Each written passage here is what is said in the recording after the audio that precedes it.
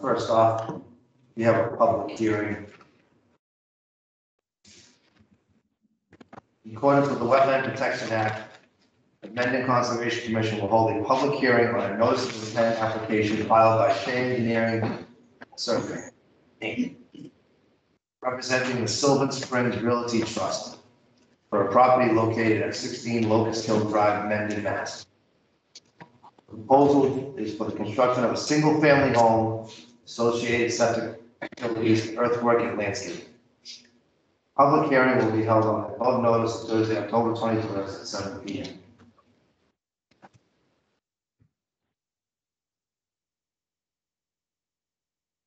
Mr. Chairman, I'll make note that the meeting is 7:05. Yeah. The hearing. Oh, I'm sorry, open hearing at 7:05.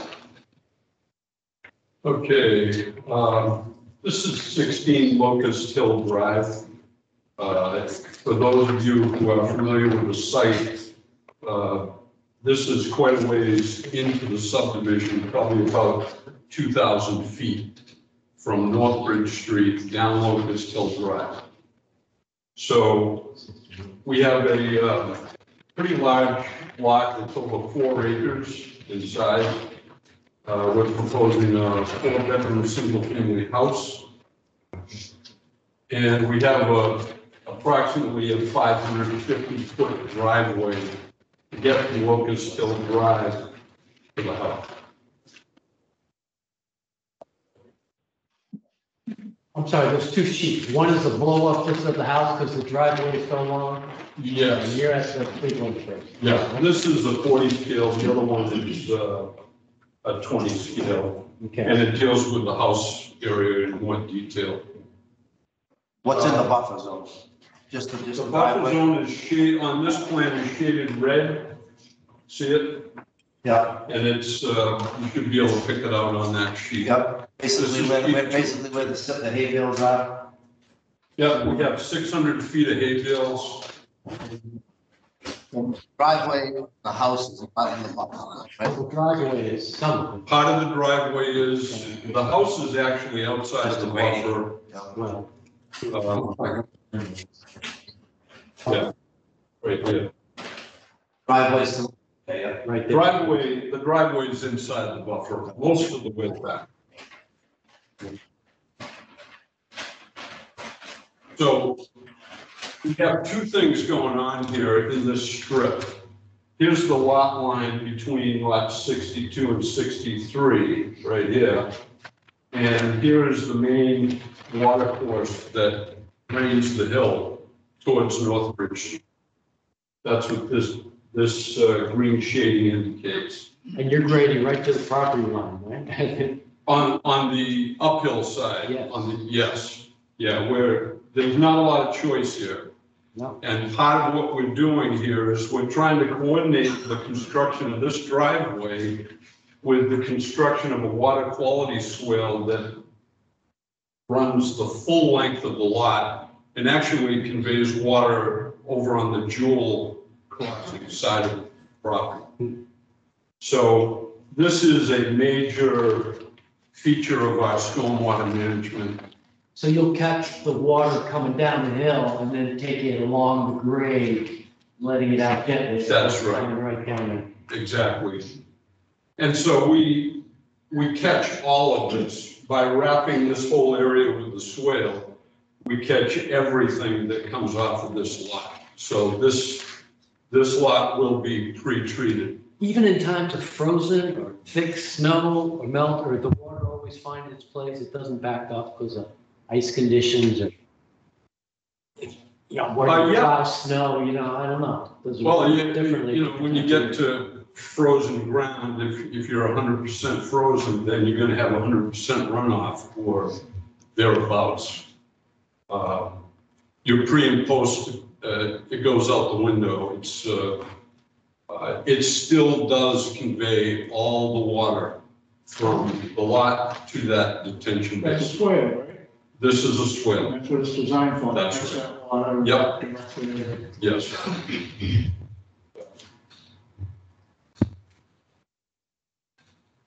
Was this an existing lot or this was a subdivision? This was part of the modification. It was the additional land that was bought off of, it was Gorilla Farms, Nisco Springs. Yeah. This piece used to be part of the Nisco Springs property. And now will be one of the lots. It's one of the bigger lots in this area of the subdivision. But yeah, we flanked the entire length of that driveway with siltation barrier on the uphill side of the swale so that the vegetation can get established here. And we'll keep any erosion or any kind of sedimentation as to the max outside of the swale. Is that workable soil at all, or is it all rocks? This is part of what we're doing. It is, we have a hunk of rock right here, right in this area. And the swale that we've talked to the planning board about it. Jeff Walsh is the engineer for the planning board. And he has allowed us, and I'm hoping to get the same flexibility from the Conservation Commission. He's allowed us to move the swale about 25 feet at the worst point, right where the ledge is, towards the wetlands, but we are still outside of the 25-foot no disturb. But it's a minor adjustment. It involves about 200 to 300 feet of the swale, and at the worst point, it's 25 feet closer, but still complies with your required setbacks.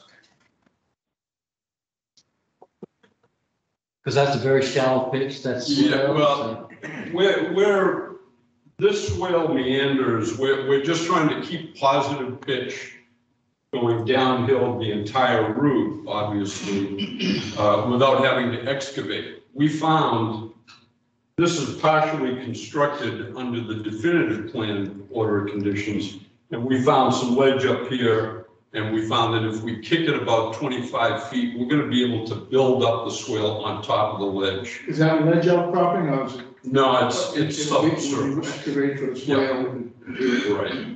So we're just kicking it over a little bit so we can build the swale. That whole length, is that continuous, or is every once in a while there's like an emergency little low spot where it's designed to overflow? Oh, we have check dams. Wherever it gets steep at all, we have riprap check dams for the whole length. Wherever it's needed, wherever it gets a little steep, we have a series of check dams to keep the water slowed down. Any other questions from the board? Any questions from the audience? Your motion? Make a motion to. A quick question, on the well, Fred, you got the silt, maybe the siltation barrier, Yes. and the sump and everything around that? Yep, Okay. we have the stuff you sediment normally. basin. Yeah. All right, is there a second?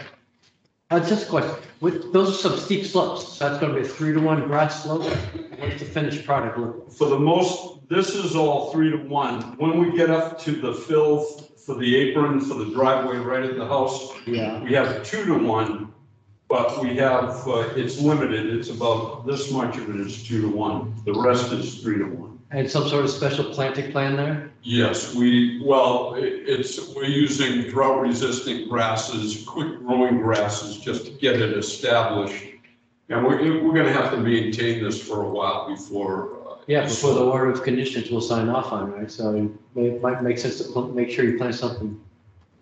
Oh, yeah. Maintainable. We will. Chairman, I think procedurally we should get a second on this and we can continue the discussion. I'll second the motion. Any other discussion? I mean, other than what he just said, I agree, just make sure you got something that's good, you're not pulling the silt out of spend all that time doing that water quality swale, then pulling the bankers out of it, right? Yeah. Okay. No, we don't want, that's a lot more costly. Exactly. Okay, Is there a schedule for when construction will start? I think they're gonna start as soon as they get approval. You know, just to be able to get back there, they have to drill the well before they can get it built. Any facilitation in place yet? Control. So Yes, all along the swale. This was, the siltation barriers were established quite a while ago, but they didn't complete the swale, they just opened it up. The swale's part of the subdivision, not part of this lot. You're gonna try to do everything together so you can, Yeah, so you stabilize everything. yeah. Any questions? are there any more siltation barriers and protection to be put in place before construction? Oh, yeah, 605 feet right here on the downhill side of the drive. Utilities in the ground or is Yes. nice?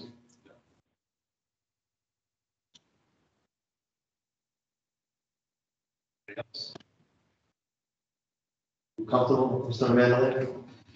I'm comfortable, I'm just making notes for No, notes. other side, I just want to make sure I don't want to ask you something. I'm if you're not. comfortable. Took a look at it. I think it's a good idea to move the soil a little bit instead of drilling and blasting, causing the big ruckus up there with the way. All in favor? Aye.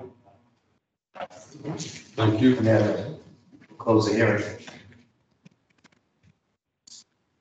Thank you. Thank you.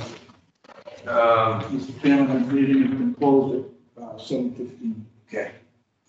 You got that, right? Are you? I'm recording it. Okay. I'm working on that.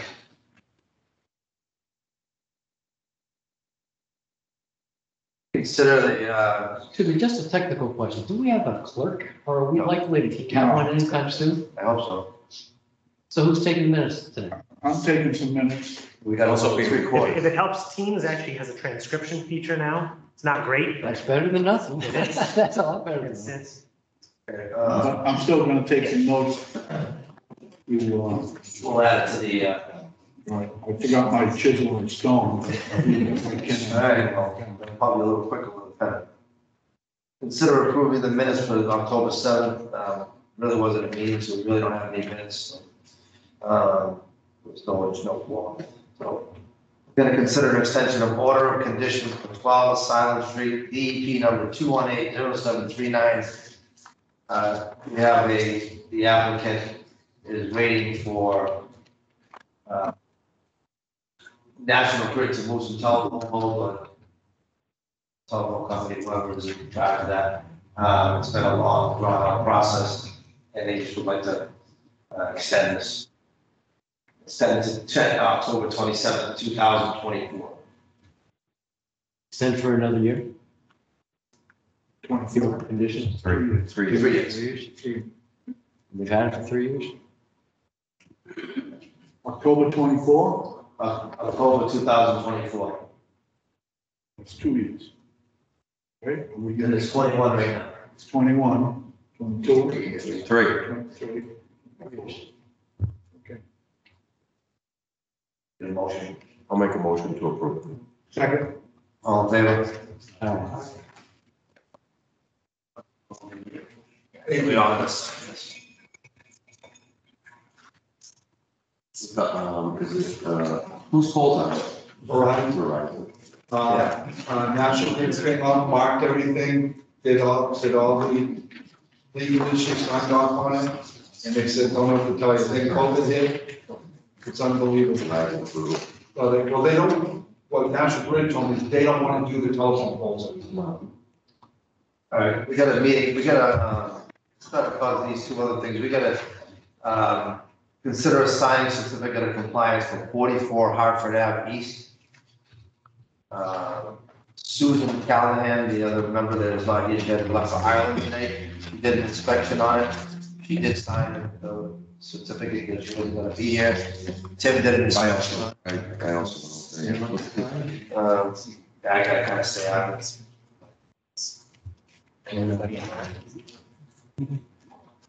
Just got this chaos back on. I'll make a motion to sign the certificate of compliance for 44 Hartford Ave East. Second. Second. All in favor? Aye. Aye. Before our next presentation at 7:30, We got an ongoing situation on 106 Millville Road that we're gonna have a little discussion with. There is now a cease and desist on that property due to multiple situations. Who issued that? Conservation Commission.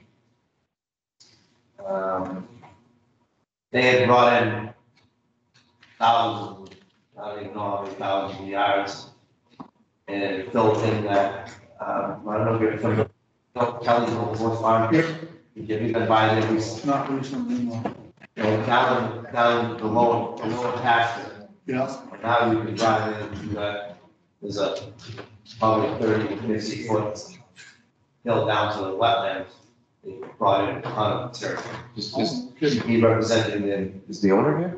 Yes, you know, Are you representing? I am. Okay. Joy from the Curry Oh, and problem animals also there. People that were renting the property from them. And there is a culvert there that somebody, Well, there was remember the little pond used to be on the Fred's property? There was an overflow right there. Run from there down into the wetlands. Yeah. Something happened there. They were down the bottom there. I don't know how they were doing. And the pipe got broke. They thought they fixed the pipe that was in question, but they fixed one pipe, but there is another pipe there from the homeowner standpoint. There's, right now, there's a cease and desist, obviously, so there's nothing that can be done to fix that pipe yet, because they are working with Goddard Consultants, Yeah. and they're working with an architect to come up with a plan of what they're gonna do with this atrocious problem.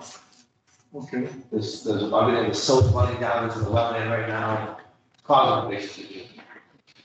Is that because the pipe crashed? No, it's just a because steep slope, it must fill Runoff. 20 feet. That's Coming down It's the just a big, driveway. it's just a big fill. Yeah. There's no engineering or anything. Are there Yeah, any bales up to help? they got some silt fence up, but the damage is already done, so we were looking gonna let them go in and do some work, clean some stuff up, and we kind of talked about it a little bit more, said, let's get a plan in place.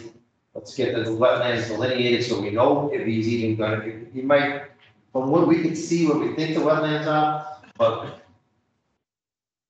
we'd like to know exactly where they are so that they can come up with a plan They're, to they're, present to us. of what- they're engineering up with a plan for, see what's gonna hold this banking back. Yeah. I don't know what your plan is and what engineering you're using, but it was pretty careless what you did. So 100%. you're affecting other people in the wetland. Are you planning on putting a wall there? Is that what's? I'm not sure they know what they're going to do yet, so let me give you a little bit of history on it. There was a tenant in there, we have evicted him. He was he was the one running the show.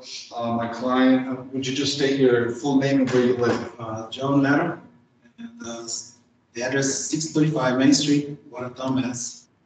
So he lives in Watertown, so he rented it, he wasn't out here watching over it. We've evicted the person who was in there. We were in front of the Board of Health last night. Did see some pictures of a small excavator that had dug the area up. That was prior to us going in there. It's not our equipment. But look, we own it. So it looks like that, whoever that was, assuming it was the tenant or someone working for him, ripped that area up, damaged the pipe. The owner has evicted them. My father summary process, he's out, and now we're trying to fix it. We fixed the pipe that we know of, and it's my understanding that, I think some of the people here that know better than us, it looks like there's a pipe coming from the pond that's on Lovell Street. So for those of us who have been here a million years, we know that a gentleman lived in the house. If you're on Lovell Street, be to the right of their house. He subdivided his property, built that house, and put that pond in there. He also owned the red barn and all that property. So more than likely, he just ran the pipes to wherever he wanted to. So it's our belief that there's a corrugated metal pipe that they showed us pictures of that we weren't aware of that is damaged. And we're going to try to fix that as well. Because that will virtually stop all of the runoff issues we think we have right now, along with the silt fence. We're meeting at 9 a.m. tomorrow morning, so that we can walk it and actually try to get a good look at where this pipe is. It sounds like this pipe is buried in some of the silt that went down from the hill. We're gonna have an engineer figure out what to do with the hill, what's the best way to handle that. We did hire Mr. Goddard, who I think is well known to the board. He's going to get involved and delineate the wetlands. We have an architect. We also have a surveyor that, if we need, that we hope will work with us on that property. And the goal is to get it straightened out, meet all the requirements, and make it nice. For those that don't know, there was a lot of stuff going on there. We initially thought maybe a petting farm, but it looks like there was talk of a slaughterhouse. I don't think any evidence was found of that by the Board of Health. However, there was what appears to have been an illegal restaurant running in there. That's been removed, of course. So as soon as the owner knew of these issues, he took action immediately. And this is his general contractor, Mr. Alves, and both of them have, everything I've passed on from Conservation Board of Health, they've immediately agreed to do. I think Mr. Tinio has actually gone down and looked at it and also, given us some advice on what the conservation is going to want. So we're here tonight to tell you that we're well aware of the problem. We're also well aware that we own it. We're trying to put it together as quickly as we can. And work with the neighbors. Quick question. You mentioned that, I just want to clear the air. That material was not brought in by the people that were renting the property, right? That material was, you guys were in charge of the material that's brought in there by the trucks, right? I got involved in between when he brought it in. Like a Cowboy wasn't involved in that. Yes. Yes, it was. That was Cowboy, yes. Yeah. So Cowboy, Initially. And then he got involved and there was still some coming in trying so is to. Cowboy still involved with the property that you own in Hopedale? Were you dumping all the dirt to? No, that's entirely different. Okay. So, and now you guys are on that parade with the material getting in there. So that's your, Well, for lack of a better name, the Cowboy was the one that started it, but yes, Okay. we picked it up. Okay. But interestingly, we were also doing one at the same time in Hopedale. And that one we're in compliance with everything. right, that's a funny. We did have the sewer, and I met with the sewer department, local sewer department, because it's an easement. Had them walk the property, they told us we were good, started bringing in the fill there, and then I'm assuming someone made a complaint, they came back down, they checked again and said, you're still good. I said, if there's a problem, let us know, but this is where you told us was the line, and I think you'll find we haven't violated that. I just wanted to make sure. Yeah, You're in charge of. He's in charge now. He wasn't in charge initially. He came in kind of in the middle of this, and honestly, I don't even think he knew what was going on. Because initially, I had been asked to come in and potentially represent the Cowboy. And the one time I was there, it's like, I wasn't real sure what was going on. It was like some kind of a petty incident. And ultimately, we know what happened. So moving forward here, so are we clear, so no work's being done, it's stabilized until the engineer and the wetlands guy can come up with something, no work is being done right now? Right. No work's being done right now, but we'd like you to at least consider us trying to get down in that ditch, fix that pipe that they've talked about. That was my next question. Yes. So the pipe, is that the pipe? So there's two pipes. There's a black plastic pipe. And 12 inch or 15 inch. And that one we fixed, because that one we saw was damaged. And we didn't know there was another pipe, but they showed us a picture of a corrugated metal pipe that we still haven't seen. But Close for that pond? it looks like that's an overflow for that pond. Oh, can I? Hi, my name is Kathleen Alexander, I live at 14 Love Street, and whoever dug up that ditch, whoever dug up the ditch, dug up the pipe, not just damaged it, Okay. dug it up and took it out of the property. Oh, I see. And it's the full length of that ditch. Whose property is the pipe on? It was part of the three pipe, It's on everybody's property, because I think when Fred owned it, he owned all the you know, property. everything, right? Right. It went from the retention pond on my property through Mr. Meadows' property, through Cormier's property, and then into Little Pond. And so is that arguably one pipe connected stream to a protectable resource that even though it was a detention pond, if it's connected by a pipe and there's a channel, right? We're probably done before the Wetland Protection Act was probably. Well, it doesn't matter, Yeah. it's still a stream of conduit, No, right? I'm just saying, it's a pipe that ran from the overflow and it runs into the swamp. Still They took a jurisdiction. piece out of that pipe. Jurisdiction. So now it's draining into that silt. I think Draining it's into that probably basin. Right, but 25 also, years ago. Yeah. but also, all of the wet, all of the rain or overflow from Level Street as well as Millville Road comes through our property. Always has, or? Yes, and we had approved an easement to the town a couple of years ago on the other side of our stone wall on the west side to stop the ice barrier on Level Street. So we're getting all of that water. That pipe is connected, that overflow stays way below, it just stays right at the bottom of the pipe. Now it's what, you said 3 or 4 inches up the pipe now? That's about 4 inches. So it's probably leaching into that little, making everything wet in your property, and Yes. making everything wet in that. They made like a big sump down there, but it's full of silt now. So the question comes, they're restoring not so much the wetland, a little bit, but it's really the buffer zone. And whose judgment call as to bring it back to what it was? Going to remove all that, how many yards? I don't know. That would be Goddard. That's why God is getting involved in it. And the question, I can understand a tenant going crazy with a machine and doing something he shouldn't do. I don't understand a tenant hiring how many truckloads? Neighbors told me it was like for days and like hundreds of trucks. Yeah, there's So- lots of jerking in there. He did a lot of things. He opened an illegal restaurant. He started painting the building white. Right, but moving material onto a residential zone, maybe Jim Stewart, he's got a big hole. Why can't he bring in fill if he keeps it 100 feet from a wetland that he wants to put in an airport? But you don't just move fill around for nothing. So it brings up all sorts of questions. What is it? And it needs to be gotten out of someplace so trucking doesn't come free for my friends. So it does all Right, basic that's- questions. What is it? Is it contaminated? People want to think it's the worst case Came out of scenario. 2 places. Is it Hopedale? Is it Draper? And Switch and Holliston. Uxbridge, Holliston. Yeah. So I mean, we know, now we know where it But came that's a from. Board of Health issue versus a Concom issue and versus. That's why God is gonna delineate the wetlands, and then we'll have we'll see where our jurisdiction lies. And who's going to delineate the quality of the fill that put in? There's no fill in there yet. How many yards of No, fill no, was I brought think in? he needs the help. Well, that's not our, we gotta do the buffer zone, and. Well, that's definitely within 150 feet of the buffer. Right, so then we'll make a decision when they come up with a plan.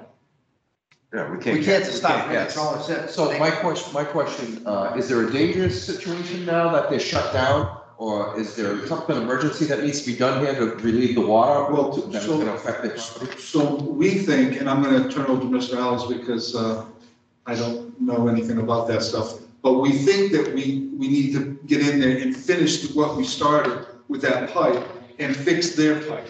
But I'll let you talk to it, because what he did tell me, and I relayed, I think, to the board, was that, the worry is when the next big rainstorm comes. But, well, Yes, it does need to be stabilized.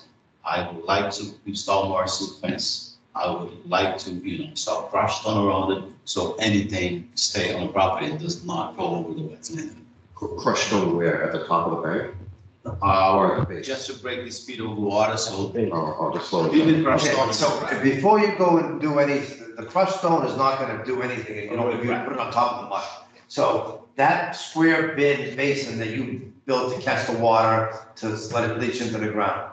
If there is a broken pipe from their property, we're gonna fix it. That is the #1 priority that needs to be fixed and that's what we want. before, and then the silt that's in that, Has to be removed. you gotta remove that. If you wanna put stone in there for a temporary fix, that's fine, but the pipe needs to be fixed. Yeah, no, we agree. So what we'd like to do is fix the pipe and fix the ditch. And by the way, we didn't dig that. We didn't take that ditch. We didn't dig that ditch. Hold on, excuse me 1 second.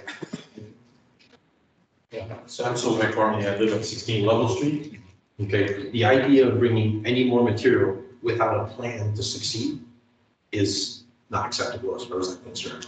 Getting the We want plan as to fix the quickly as pipe, possible, fixing the pipe definitely should be done. That was there, it should not have been broken. It should be there draining from the pond out so that our property does not become a swamp. So that's going to require bringing new pipe and make some stone to bed it. But not, Absolutely. That's So all- you're that's all gonna, I'm you're gonna saying. have to dig underneath, find where the pipe, I'll show you where the pipe starts and where it should be, okay? And then you'll have to dig, put crushed stone underneath it, put the pipe back in so it's got the right slope, and so that we reestablish the flow of water. That's not a problem. Bringing any additional crushed stone to put at the bottom of the hill to try to stabilize it. No, I just want the pipe fixed. I think that we are all probably. So that's what I'm saying, that's We what I'm want, saying. you're probably gonna have to bring a little stone in there to bed the pipe and get everything so it's gonna sit the proper Yep. place to stay. Absolutely, you'll have to dig, so Yep. that you put crushed stone and stabilize it. It's just, I thought that Mr. Jader had basically said, bringing crushed stone to try to Well, stabilize. I think we just need to get the pipe. He did. Yes, let's fix the pipe, so that's why I raised my hand, No, because pipe is I want the pipe fixed, but everything else should wait Correct. until an actual plan has been set together so that we are successful in fixing this. Because that the pipe, if you see, anybody that comes and sees the hill, the pitch that hill is, there is no way that it's stable. The next rainstorm will have the same thing that's happened several times. Yeah, you're gonna have. It'll erode and we'll have a big crevice that goes down the bottom with all the sand coming down at the bottom. There's no amount of pressure that will fix So that. that's not gonna stop anything. Okay, all right, thank you. Question? Sure. Comment? In the year 16 level. So thank you very much. Thank you for coming forward and looking to resolve the item. As my husband indicated, we would like to see a plan. I'm very nervous about even another pound of material coming in. There is several stacks, several piles of crushed stone that exist on the property that are already there. And so one would think that they could be repurposed. So my request is for a plan that it can be reviewed so we can look at it and ensure that it's satisfactory. And also that any existing materials, provided that they are safe and not contaminated, could be used and nothing more brought in. Thank you very much. We agree, well, I agree 100% that we need a plan before they do any more. I just want that pipe fixed so that there is not anything that's leaching into the property of your property or their property or backing up anywhere. Thank you. So, But I think he's saying he needs to bring in more stone. I mean, you gotta, how long do you think, let's see how long the pipe is. If you need a 6-wheeler load or a few yards of stone to bed the pipe, I mean, that's understandable. And There's not much stone there. The pipe is probably close to 50 feet long. 50 feet long, so you're gonna need a lot I think he's gonna need a lot more stone, but At least Uh, 15 years. we can bring it and you can come look at it before it's done. I mean, you guys are right there, so you keep an eye, if there's any questions or any problem that you see that's not going the way, you're having a discussion tomorrow with these people, please just let me know, you have my number. When is the engineer going out there to take a look at that? So the first guy that's going out is Mr. Goddard, and I'm not entirely sure, I'm gonna call him tomorrow. He said, let me know what happens at conservation, he says, I'm busy, but I'll get out there. So my sense is he's gonna be out there before the end of next week. Before I try to make any decisions and figure out what the problem is there, I would like to see it. Yes, I would like to see it. I can't be there tomorrow morning, I'll take a ride out there Saturday. If you see a black pickup truck out there, in this space, that'll be me looking around. And you know what, Mike, and it's easier for you to go in off of Level Street at their house, at front door, one of those two houses right there. You can access their driveway and get to the bottom where the situation is close to the wetlands. Before we leave, I can supply you my phone number so you can call me. Okay. Tell me when you'd be there, and we'll guide you through it. And you're comfortable with that? We'll be at a wedding on Saturday, but we certainly Yeah, get permission he to can go in. show them where the pipe Yeah, needs to exactly. be, and then you'll be there at the meeting tomorrow morning? Yes.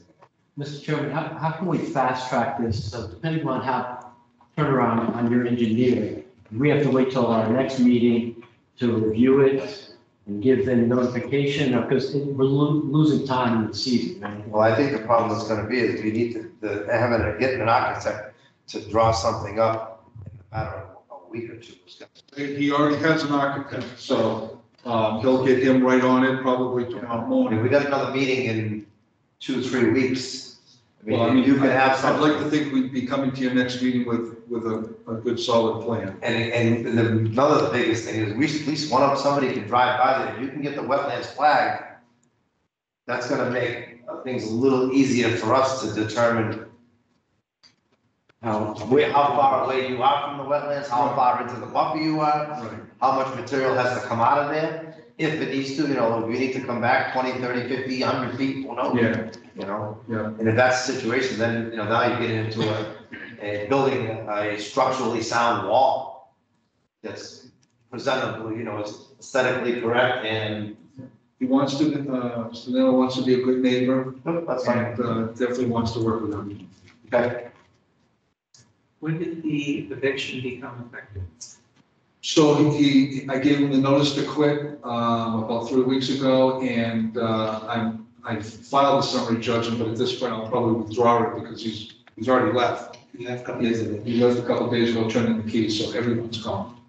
So there's probably no reason for me to waste my client's money and still do the summary judgment. There's no, He's gone. tomorrow morning, you guys have a conversation, let me know how everything goes, I can't be there at 9 AM, but let me know what the outcome is, and if you're gonna bring any stone in there, I'll call you. let me know, let them know, so we're all on the same page. You can make sure that anyone who wants to Everybody, inspect it when the truck gets there, they can take a look at it. What's the purpose of the behind? To go to the neighbors and have them show us all of the issues for them, and specifically shows where that pipe is. We want to really work with them and have them be in charge. I will be there. I mean, that pipe is the biggest thing, because if that backs up into their property, causes problems with their septic system, or whatever it is, it's just, now we're gonna be more problems that you guys have to, regardless if you dug it up or not, it's. Yeah, no, you've never heard us make an excuse. No, I understand, no, let's just try to make it right, and keep everybody on the same page. Yeah, and I will definitely be there. One more question. Yep.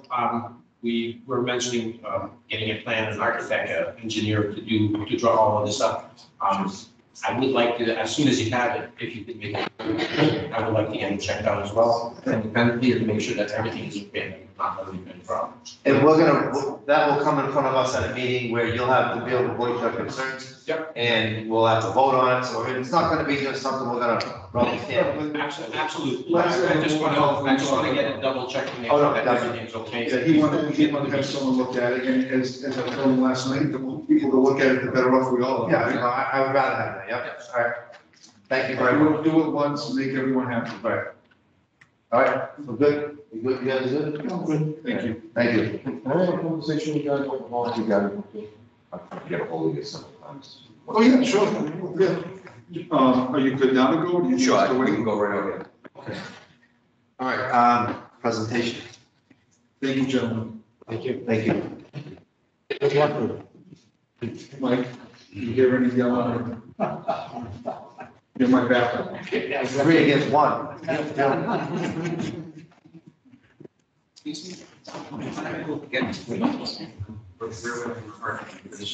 Yeah. Thank you. Have a good night, Mike.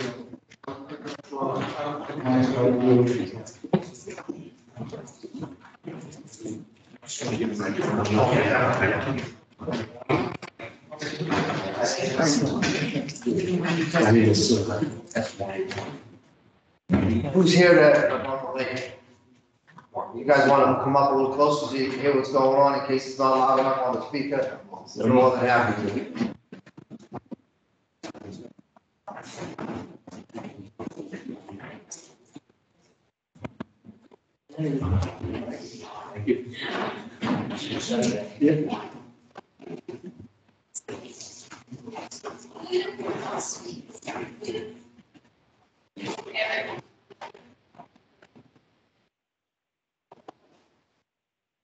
Everybody's here, so whenever you're ready, you're good to go. Yeah, thank you. Just trying to get the presentation up here, share screen. So this is some of the money supplemental environmental projects that was enhanced, From, paper. the storage across from the. All right, well, good evening, everybody. It's a tough act to follow, but hopefully this will be an interesting conversation as well. This is positive. Hopefully, yes. My name is Matt Ladwig. I'm a certified lake manager with the SS Group. And we were, as you know, we were hired to complete this study of Lake Nipmuc. It's really a baseline assessment study just to see how the lake is doing now. It's not a completely thorough diagnostic type study, but it is at least setting some baseline data for us to say what else do we need to do here. If we want to find out more, if we want to do more. So what I'll go over tonight is pretty, comprehensive, but basic data set for this year, and we can kind of have the conversation and take it from there. So just some background for people who are not aware of what the scope of the project was. We essentially had 5 tasks. The first was project kickoff, an existing data review task. We did hold that remotely at the time, back on May 12th. And I think there were members of the commission as well as the public and the Lake Association that participated in that meeting. Based on the outcome of that meeting, we did make a few adjustments to where we were planning to do some of our sampling just to better meet the needs of observations that had been made at the lake previously by people who were more familiar with it than we were at the time. So I think it made it into a better study, given the budget that we had to work with. And then the actual study itself consisted of 3 tasks. One was surface water sampling. So this is pretty easy to understand. We went out and did a dry weather sampling event on June 25th.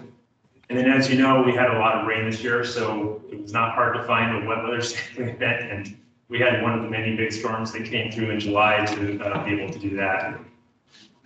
That was mainly sampling in and around the lake, looking at flows coming into or going out of the lake. In addition, we also completed a groundwater seepage survey. So this is looking at the shallow groundwater coming into the lake. That was done on September 13th. And I'll have results and some more information on all of these things to come. And then we also completed an actual in-lake sampling event as well as some mapping. So that would involve definition mapping, looking at the water depths, aquatic plant mapping, and then actually collecting water quality samples from the lake. So that occurred on multiple visits, April 28th, June 8th, and September 13th. So we essentially got to see a little bit of each of the seasons this year. And then finally, we've got task 5, which is the presentation tonight, and we'll have a report to follow. So that's kind of where we were and where we're going. And now we can go ahead and jump into some of the results. So just to sort of set the stage, first of all, as most of you are probably aware, Lake Nipmuc is an 87-acre great pond. It's got a very small watershed. So the watershed's only about half a square mile. So it's, relatively speaking, the lake itself makes up a large portion of the watershed. And you can see much of the watershed in that aerial photo to the right. Some of the slopes around the lake are forested, but there's a lot of residential development on the immediate shoreline of the lake. The geology in the area is pretty much till and bedrock. There's some areas of exposed bedrock where it comes to the surface. Where there isn't bedrock, there's a little bit of till, but it's not very thick. So we don't really have a big juicy aquifer here. We've got, not very much deposit on top of bedrock. So pretty thin soils around here. There's no perennial tributaries coming into the lake. Where there are some flows that come in, but they seem to be more seasonal. And then the outlet is Meadowbrook, and that flows to the Blackstone River. So to do the bathymetry mapping, we actually went out and surveyed the entire lake with a number of points. We used a combination of an echo sounder and sounding rods to be able to measure the water depths of the lake. As you can see on the right-hand side here, this is a new bathymetry map created for the lake based on our results. That dark blue water, that's the deepest part of the lake. That's 20 to 25 feet deep. And the kind of pale blue color is the shallowest. That's water that's less than 5 feet deep. You can see here is a big central basin in Lake Nipmuc, and it's separated from that shallower north basin by kind of a ledge. So this year, the water levels are pretty high, which I think enhanced the connectivity of those two basins, but during a low water year, you might have some separation there, which could really impact the water quality in that north basin. And even at high water, it may still do that just because of that sort of physical barrier there. On the southwestern part of the lake, there's a few shoals, and I'm sure everybody knows the islands that are there. So it's a little bit more interesting bathymetry there. There's some drop-offs and some really shallow spots. We got about a max depth of about 25 feet and an average depth of actually over 10 feet because it actually drops off pretty quickly on the northern sides of the lake there. So that's just sort of an introduction to the lake. You'll see that there's a bunch of our sampling sites that are also here. I'll bring this map up later. We can kind of go over what those are.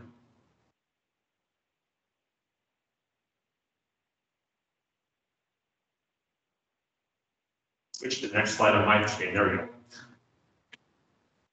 Here's a description of what we did for the aquatic plant mapping. So as I indicated before, we went out in June. There was a treatment by water and wetland the day after we mapped. So we got out there before they hit with any chemicals. So this is, it's early in the season, but it's a pretty representative map for what was out there before it was actually altered by the herbicides. And you'll see on the right-hand side here, the green cover, or the green, the green cover is pretty sparse plant cover, less than 25% cover for the most part. The yellow areas are 25 to 50%. So this is just kind of looking down. Imagine you're looking at the lake and mapping it straight down. You would see 50 to 75% of the bottom would just be exposed sediment in those yellow areas, and the rest would be plants. And we do have a few orange areas in here, but they're very, very limited. Those are 51 to 75%. So that's where you really start to notice the plant cover being pretty dense. At the time, and I know from looking at aerial photos, there are places that get very dense later in the year. By the time that we did the mapping and under the conditions that we did it under, we didn't really find any areas of super dense plant growth. We did, however, find growth down to 20 feet. So even though lake is, moderately deep, there are plants that can survive down that far. Most of them are really small. In fact, most of what we found at that depth is actually macroalgae, technically. That has a little more structure to it. And most of the vascular plants were in the top 10 to 15 feet. We did find 12 native species of plants. We also, unfortunately, found 3 aquatic invasive species. None of them were particularly dense or widespread at the time that we were out there, but I know that there have been some maintenance projects in the lake in the past, and so the idea is that they've probably been kept at bay, and that's a good thing because all 3 of them can get out of hand very, very quickly. So one of them we found is Eurasian milfoil. Then we have its sibling, variable leaf milfoil. Both of those are pretty bad, but neither of them is as bad as water chestnut, which, and I'll introduce all these plants in the following slides, but these are 3 of the big invasives that we have in the region, and we want to try to avoid letting these take over the lake whenever possible. Yeah. You didn't find any purple loosestrife? Well, it is around the lake, and Phragmites or common reed is also present. We were just focused on the aquatic plants. Those are sort of more emergent plants. So that's considered aquatic? Not truly aquatic. And the management would be very different because we wouldn't put stuff in the water or have divers go down to control it. So it is there, you're right. So for each of these different species, we'll start with the variable leaf milfoil. These green patches in the south part of the lake and the western part of the lake, which are actually pretty sparse, are where we found the milfoil. The photo in the middle and the left is kind of what it looked like. So, there were a few plants out there, but it wasn't ridiculous. Usually in a lake where you have a bad infestation, these things will top out and you won't really be able to get boats in there. So not too bad, but it was present. We've spent a lot of money, though, right? How many years? Maintaining it, it's Constantly hitting it. yeah, we're in there every year. We've been doing it for the 35 years I've been. Yeah. The thing is, if we didn't do it, this would probably look like that, what's that, with the water chest, called. That inlet pond, I think for the most part, we've kept things at bay, I mean, you tell me. Yeah, it looks pretty good. They're obviously still there and they'll keep coming back every year. So you gotta keep after them. But, I mean, you can work with this. It's not a crisis. Yeah. I mean, is there anything that we can do? I mean, unfortunately, we don't have $10,000 a year to spend on it. We have close to $5,000 a year. So we try to do what we can do and there has been years where they said, okay, we're not gonna take care of that plant this year because it's not that bad, but this one, it looks a little worse. So let's use the money wisely and attack that one instead of this one. I mean, it's changes. I mean, I don't know. That's why we're doing this. It's a good reason for doing that. And you'll see at the end, one of the things that we recommend is sort of putting together a plan so that you can foresee what kind of funding you'll need, what kind of strategy you might want to have for tackling not just this, but other water quality issues in the lake. Which, we didn't see a lot of critical issues, just to give you sort of a preview, but there are some things that could become more problematic if they're not dealt with. So, I think at the end of this, really kind of moving this to the next stage would be coming with a long-term plan for managing the lake so that you guys can stay ahead of this, whatever your budget ends up being, and know what you're going to spend and know how you're going to do it. Well, if the milfoil is only in those little spots, is it the kind of thing that makes it worse if you break it up, or could you treat that and if this is early in the season before it's had a chance to spread? Right. Yeah. Well, it's only in those spots right now, and if you do certain things to it, you're right, it would break up and fragment. This is one of the species that spreads by fragmentation, so you don't want to physically disturb it in a way that releases fragments all over the rest of the lake and start new beds everywhere else. It would be better to sort of keep these isolated and control them Chemicals. as they are. This is a perennial plant, so it's going to come back year after year unless you get the roots. Now you say you get the roots, you go in there with a diver and That's one way to do it, yeah. but you don't just go by and sprinkle it on the top, it does what it needs to do. No, you would want to, if you were going to physically remove it, you would want to get a dive in it. And you physically take it out like you're weeding a mulch bed. Right. Yeah, it's not easy work. So those spots look small on here, but to put a diver in there and start doing it, it's probably not that small. Yeah, no, I think all the plants that we mapped this year, the invasives were all under an acre, which is pretty good for a lake of this size, especially since you had established infestations for a while. But that's still a lot if you were to do it by hand, right? And here's another one you may be familiar with, Eurasian milfoil. It's a little bit less robust a plant than the variable leaf, but has a similar life cycle. We just found it down in the outlet this time. Here I've got sort of a picture of what that looks like when it starts getting bad on the left. You see it's kind of topped out and the water's kind of gunky around it because there's just nothing moving through. It's all plant matter. But what we actually found is here on the right. So that's not a lot of growth there, just a few plants here and there, but it is there. And then this is the doozy, water chestnut. Thankfully, that middle photo is what we found.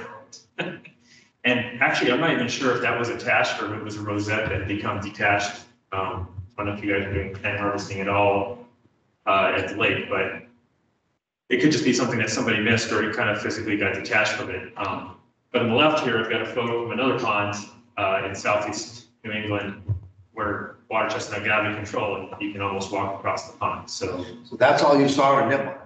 That's all we saw. That one little rosette. So that could have been from a bird, right? But that's how it starts. That's how it starts. So with water chestnut, it's different. It's an annual plant. They don't, and it's actually very easy to pull out. You just have to get it before the seeds set.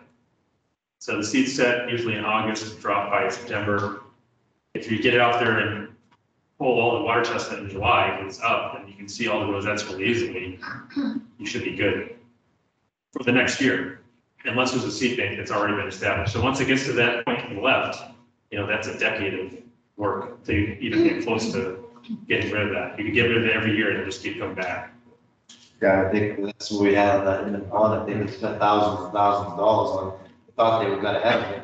And then it just It became, started off with a 3-year program, and it turned out to be 8 years.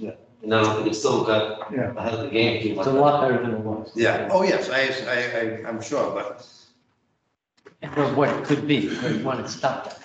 But that's nature's way of changing a wetland into natural.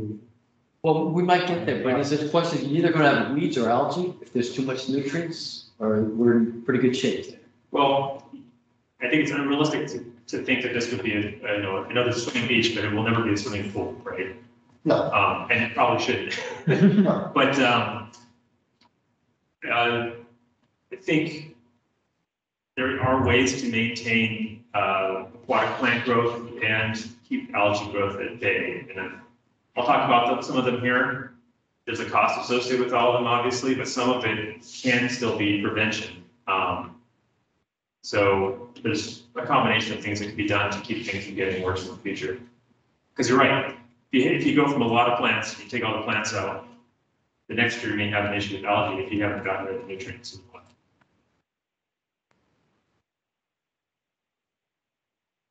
So that's the aquatic plants and the mapping that we did for the bathymetry. And again, it was a pretty thorough survey. It was a little early season, but I think we at least got a pretty good sense for what was out there. We just want to make sure we got out there before they started treating, because that would obviously affect the results. So that seems to be in pretty good shape on the plant end for what it is. Here, maybe a little hard to read where these sites are. Font was nice and clear in the presentation before, but I'll just kind of describe where these sites are. So site 1, that's the town beach. We did 2 events. One was during dry weather and one was during wet weather. Obviously during dry weather, you're not really getting flow at the town beach, so we just kind of took that at the shoreline at the beach area. We just take it, scoop it right off the top. Just below the surface, yeah. And then during wet weather, we actually sampled the water that was running down onto right next to the beach. 2 is an outfall off of the highway there, sort of in the western part of the lake, on the north shoreline. And that was a wet weather sample, so flow really during dry weather. Site 3 was the outlet, so we actually went down to where the water discharges out of the lake, and we only did that during dry weather. Basically, dry weather event, we were able to get to places where you needed a boat pretty easily. Site 4, that was a pipe that we found that had some dry weather flow during our initial investigations of the pond. And basically the conversation we had at the kickoff meeting, nobody really knew what it was, so we just decided we'd go sample what was coming out of that. So we did collect a sample from that during dry weather. And then site 5 is up at the northern end of the shoreline, past that shallow cove. We were made aware that there's like a shallow seep there along the shoreline that flows seasonally, and we ended up targeting that. We wanted to actually make that a dry weather event, but when we went for that, excuse me, the water wasn't flowing sufficiently to be able to collect the samples, so we had to wait for wet weather. So we did get a wet weather event sample for that.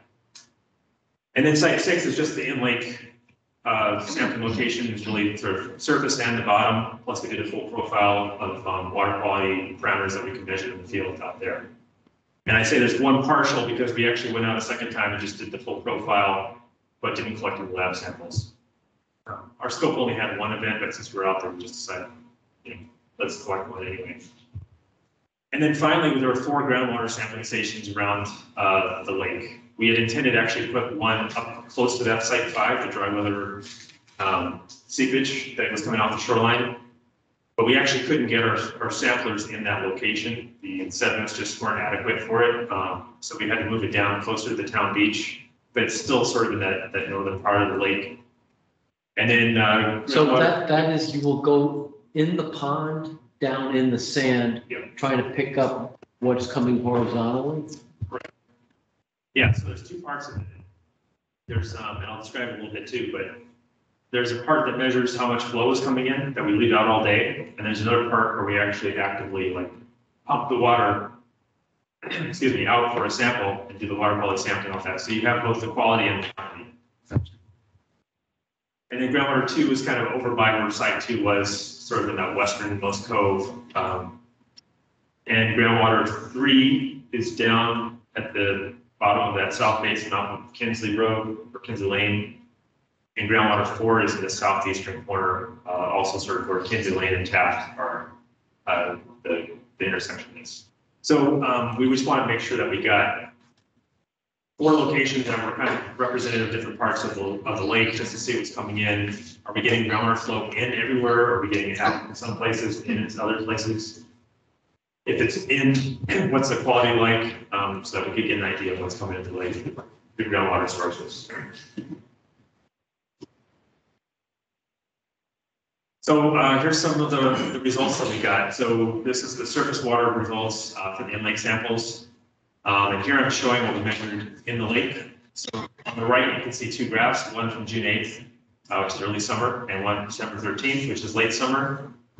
You'll see on June 8th, we had dissolved oxygen, pretty adequate. That's that blue line, pretty much throughout the whole water column. Drops off a little bit at the bottom just as you're hitting the sediments. But for the most part, we had more than 10 milligrams per liter of dissolved oxygen. So that was essentially pretty saturated throughout the whole water column. So that was great. And then as we move through the summertime, you can see that blue line moves over to the left towards 0 at the bottom of the lake. And that means that there's no oxygen there. It's 0. So a lot of things happen when you run out of oxygen. Fishing standard is 5 or? 5 for warm water, yeah. And we did have 5 throughout most of the water column, so you'll see like down to about 5 meters, which is 17 feet. So we had pretty good dissolved oxygen. So it wasn't like the whole pond was without oxygen, just sort of that bottom area, maybe the last 3 to 5 feet or so had pretty low oxygen levels. Part of that is a function of the water column warming. So you'll see that red line, that's the temperature. In June, water's cooler, so it can hold more oxygen. So these are all, degrees centigrade. So we had, 12, 13 degrees throughout the whole water column there in June. And then by September, the surface of the lake is pretty warm. The bottom waters are still kind of cool relative to that. So you get that curve that shows the warm waters at the surface and the cooler waters at the bottom. But as you go through the summertime, and there's organisms living at the bottom or dying at the bottom and being broken down by fungi and bacteria and that sort of thing, it uses up oxygen. So you start running out of oxygen as you get farther and farther in the summer. What bad things happen without oxygen? Well, you take all of your pathways from aerobic pathways to anaerobic pathways. So one of the things that could generate Methane? Well, there's, yes, methane. There's also some chemical reactions that happen that may allow metals that are bound to the sediments to be released. So they go from an oxidized state where they're tied up in the sediments to a reduced state where they're released into the water. And so that's something that you really don't want. You want to kind of avoid that. Hopefully, we don't have any contaminated sediments. I don't know if it's historic use or might mercury in the rain, right? But Well, you got the gas pipe station at the corner for how many years? There's 2 pipes coming in. There's one coming in over by the old marina that comes in, comes off of Route 16. There's the catch basins in the road. They have very shallow sumps. When it get heavy rain, sometimes you get sediment in the lake at the end of the pipe. There's another one over past Alicante, kind of in that area there, that comes in to that area. So, I mean, the stuff that they use on the roads now in the winter time nowadays rots your car out in a year. Would that be damaging? Is that something that they would cause any problems with the lake? So we measured specific conductance as well. I didn't put that in the presentation. It'll be in the report. We didn't really find a lot of difference in different parts of the lake for that particular parameter. And that's just sort of a measure of how much salt there is in the water. Yeah. So if you have lots of salts are ionic, they just associate to the 2 ions when you put them in water, and then you can run, electric current, and essentially that's what you're measuring. So yeah, road salt will very easily get in there. It will degrade water quality over time. It becomes more of a problem if you're using it for drinking water. Is it a temporary thing that only happens so say we get heavy snowfall and using a lot of salt in that particular area? That gone by June? Yeah. Probably not. Some of it, So you would see it if you picked it up. I mean, if it was there, you would have noticed that there was high content, salt content, or high chemical content of whatever they're using. Whether it's salt with, they treat the salt with a liquid chemical now. Right. You know, and I'm not saying, but I never said it was an issue before, just asking the question, I guess. yeah, I mean, it would be nice, if we want to look at this as a question, you'd really want to get samples collected during snow melt events and compare them to what you're getting in the summer, just to see, you can see how it kind of drops off. I would expect it to drop off, but one thing we found elsewhere, maybe less of a problem here, is that the salts can get into the soils and then leach out over time. And so even if you stop salting the roads, you might have salt still coming into the lake for years. That's what I'm looking for, I just was curious, thank you. So the green line here, the horizontal green line, that's the Secchi disc depth. And for anybody who's not aware what a Secchi disc is, it's basically just a black and white disc you drop down and you drop it till you can't see it anymore. When you can't see it, that's the measurement that you get.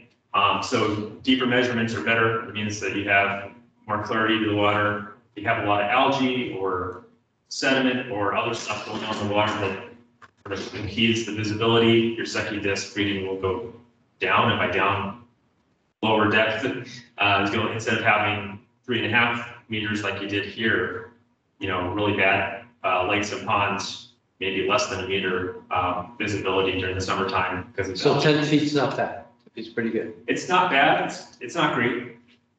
But, you know, I don't know what the original condition of the lake was either. So We've never had this, we've never done this type of a,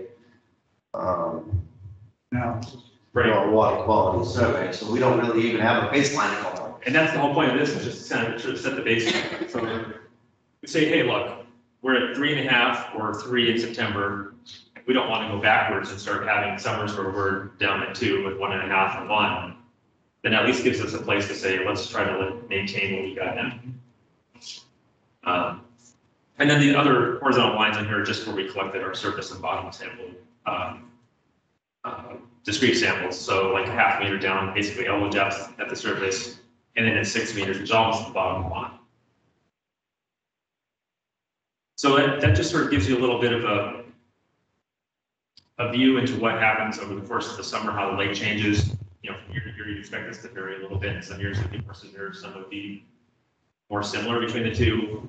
I think this is kind of an unusual year just because we had kind of a cool July and a wet summer. A dry summer would probably look pretty different, but it gives you a spot to start with. There's a lot of data here. Most of it came from Dan. All the stuff on the right-hand side is the town measurements, monitoring at the beach for Lake Nipmuc. But we'll start with phosphorus, which is not on the right-hand side here. Just to give you an idea of what we found in lake. So at the surface, we found actually really low phosphorus levels. It was, below 10 ppb, which is less than 1 milligram per liter. So that didn't seem to be a problem. We found higher phosphorus near the bottom of the lake. And remember what I mentioned earlier about things happening when you go anoxic? That is a potential sign. And again, it's one reading, so we can't read too much into it, but potential sign that you may have phosphorus being released from the sediments in the middle of the summer. Which is when you don't want it, because that's Right. where the plants get. Right. And it's a source of phosphorus that's there because phosphorus came into the lake in the past. So even if you stopped all the phosphorus It's coming still there into the for- watershed, there's still phosphorus in the lake. And under those kinds of conditions, you may get release of phosphorus. Again, it's just one reading. So if you had more data, we can make a better determination of whether that's really a problem or not. But at this point, it's just an indication there might be something happening there. Is the primary source of phosphorus fertilizer, lawn fertilizer? I don't know for sure here. I would say at this point, it's unlikely to be, just because it's hard to buy fertilizer with phosphorus in it anymore, except for the starter phosphorus, in at least Massachusetts. There may be some legacy phosphorus from soils that's accumulated over time from, decades of fertilizing lawns. And then obviously there's other sources of phosphorus in the atmosphere contributes phosphorus to this lake as well. And it can actually be pretty significant in this area too. But yeah, so it comes from all different places, and there probably is some reservoirs of phosphorus. The other way you can get into the lake, and we'll kind of take a look at this later too, is through groundwater. So septic systems, even if they're working correctly, they will release some of this into the soil, and eventually you'll build it up to a point where it's getting into the lake. So that could be another source as well. We also took a look at nitrogen. We had less than 1 milligram per liter at the surface and the bottom. Use kind of, 1 milligram per liter is a rule of thumb. If it's way above that, you probably have an egregious problem. If it's below that, it's not necessarily great, but it's probably not terrible. The readings that we got were like, 0.5, 0.75 or so on the nitrogen. Most of it was in the form of yellow nitrogen, which is just a fancy term for ammonia, plus or anything that's tied up in organic matter. So, if you drop a leaf in the lake, it's got nitrogen in it, nitrogen is down up in the lake. That goes into this yellow nitrogen part of it. We actually did detect nitrate or nitrite nitrogen there. Doesn't mean it's not there, it just means that the lab detection of it, which was pretty low, they couldn't detect it in the sample. And in the bacteria sampling that we did, we got around 50 to 60 mpn on E. coli. And you can kind of compare that with the town beach monitor results to the right. So it's sort of in between some of the higher and the lower numbers, kind of in the middle, where you might expect the natural water body to be, just because there's water sitting around, it's coming into contact with organisms, there's wildlife and people in the watershed, so you're going to have some E. coli there. Definitely not egregious numbers, but they're nothing like what we saw in 621 at the beach, where we had the 816 measurement. Yeah, why is that? Is that the rain event? Dan, do you remember, was that a rain event? I have to, I Yeah. don't know. Well, there's 3 of them. I think They so. jump, they go. Yeah, I think some of the 100s definitely were. I don't know. There were a lot of rain events this summer, so I wouldn't be What's the surprised. date? The worst was June 23rd, or June 21st was the sample. Didn't you have like a lot of rain before? Because I went to my son's wedding like first week in June. You would have like lots of rain. Yeah, it was June and July were both very wet months. I remember that. So, I guess we didn't find any critical issues looking at the in-lake water quality results. And now we have sort of a baseline, it's just a snapshot of nothing. Looking at other sources, so these are things coming from the watershed for the most part. During our dry weather sampling, we found pretty modest levels of phosphorus, really no red flags at any of those sites. So on the right-hand side, you'll see here the sites that we sampled during dry weather, which is right at the beach, at the outlet of the pond, and at that dry weather flow pipe that I told you about, site 4 on the southwestern side of the pond. So really, red flags on phosphorus during dry weather was pretty moderate. Nitrogen was pretty high in that pipe, so we had over 1 milligram per liter. Remember I said that's kind of a rule of thumb. If you've got more than one, something's probably up. But E. coli was very low, so no bacteria in there and almost no phosphorus. So that's not really like a straight wastewater sign, but there might be some septic issues going on there, at least interacting with whatever's coming out of the pipe, or it could be something completely different. I'm just not sure. And in bacteria, like I said, we had generally in the 50s to 60s in the lake.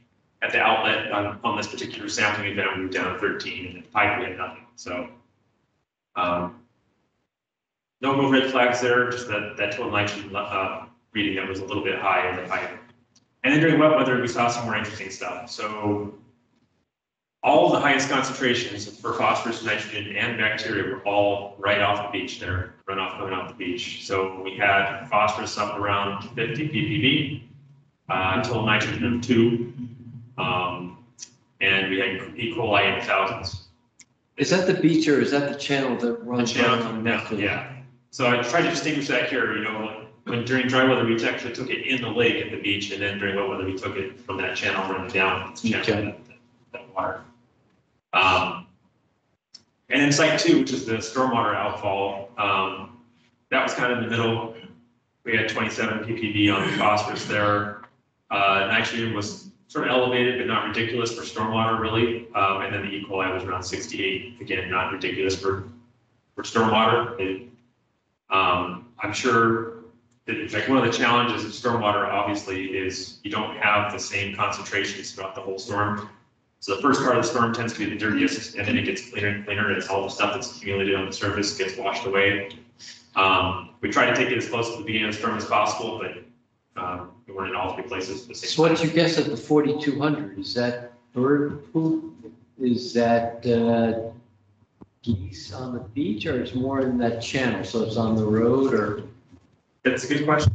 What we did learn as part of the work that the highway department did, the actual outlet of the pipe was much further up than we thought. So there was a large area where water was just like stagnating and sitting. And that's not a good thing for bacteria. Right, that's since been kind of cleared, so now it just goes, it doesn't get stuck in a big, puddle up there. Is that where the testing was being done? So that work was probably done after all this was completed. That was as part of the stuff he did with the fire access, but it was just, basically however many years of junk and overgrowth and whatnot. And weeds. So I don't know if that would make a difference. Can bacteria grow if it sits there, if conditions are right, or is this one? Yeah, definitely. If you have clean leaves that fall on the street and you add water, you're going to get bacterial.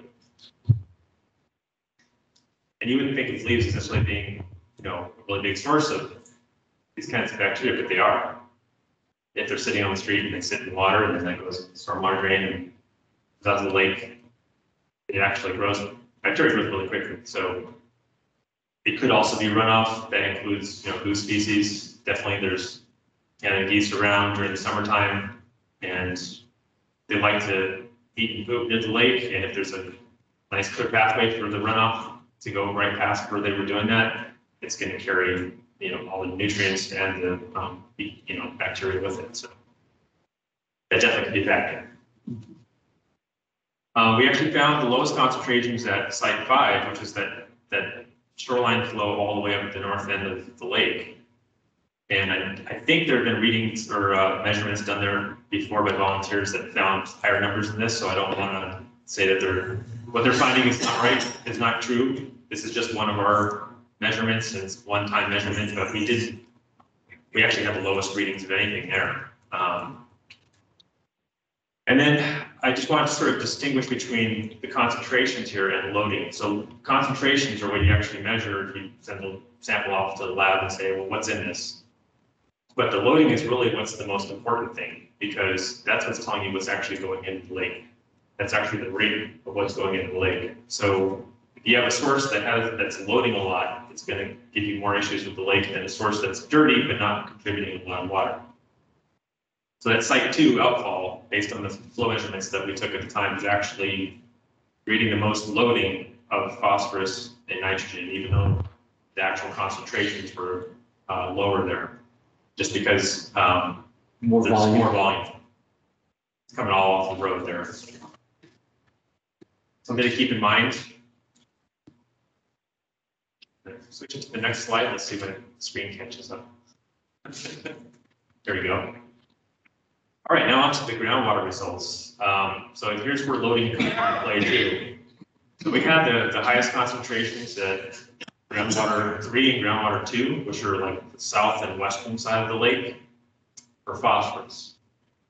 And the highest nitrogen concentrations were at GW4, which is pictured here, which is just south of the town beach. And actually lowest at GW2, which is the western side of the lake. That would be the closest to the septics as opposed to undeveloped. Right, yeah, GW2 is kind of, there's houses over there, and there is development in the watershed, but not less dense than over here, yeah. So we found nitrogen mainly again in the form of ammonia here.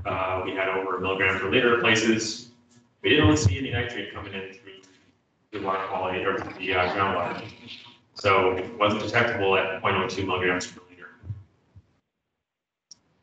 And that comes into play later on this slide here, but looking at the loading, so not just the concentrations, the actual loading rate for both nitrogen and phosphorus was highest at the GW4 site, which is why I've kind of zoomed in on it here.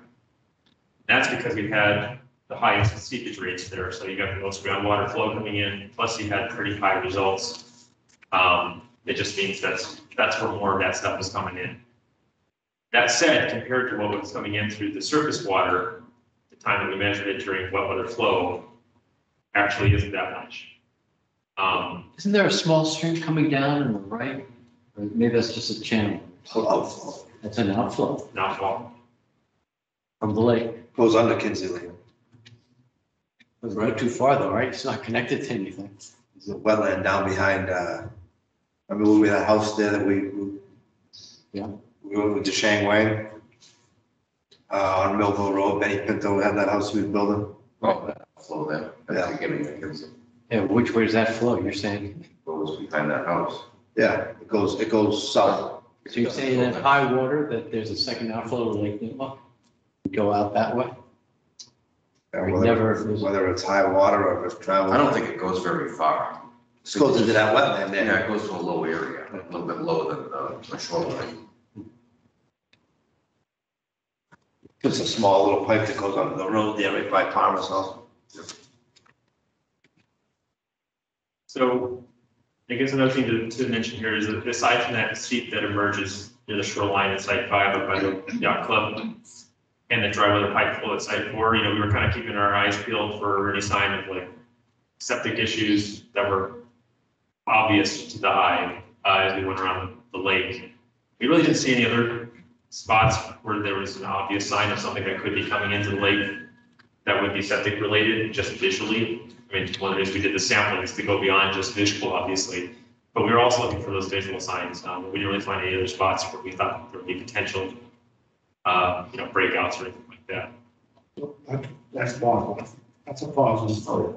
Yeah, and again, during the seasons, that could change. So as the water table goes up and down, you may have spots that become problematic, but when we were out there, we didn't see it in those two places.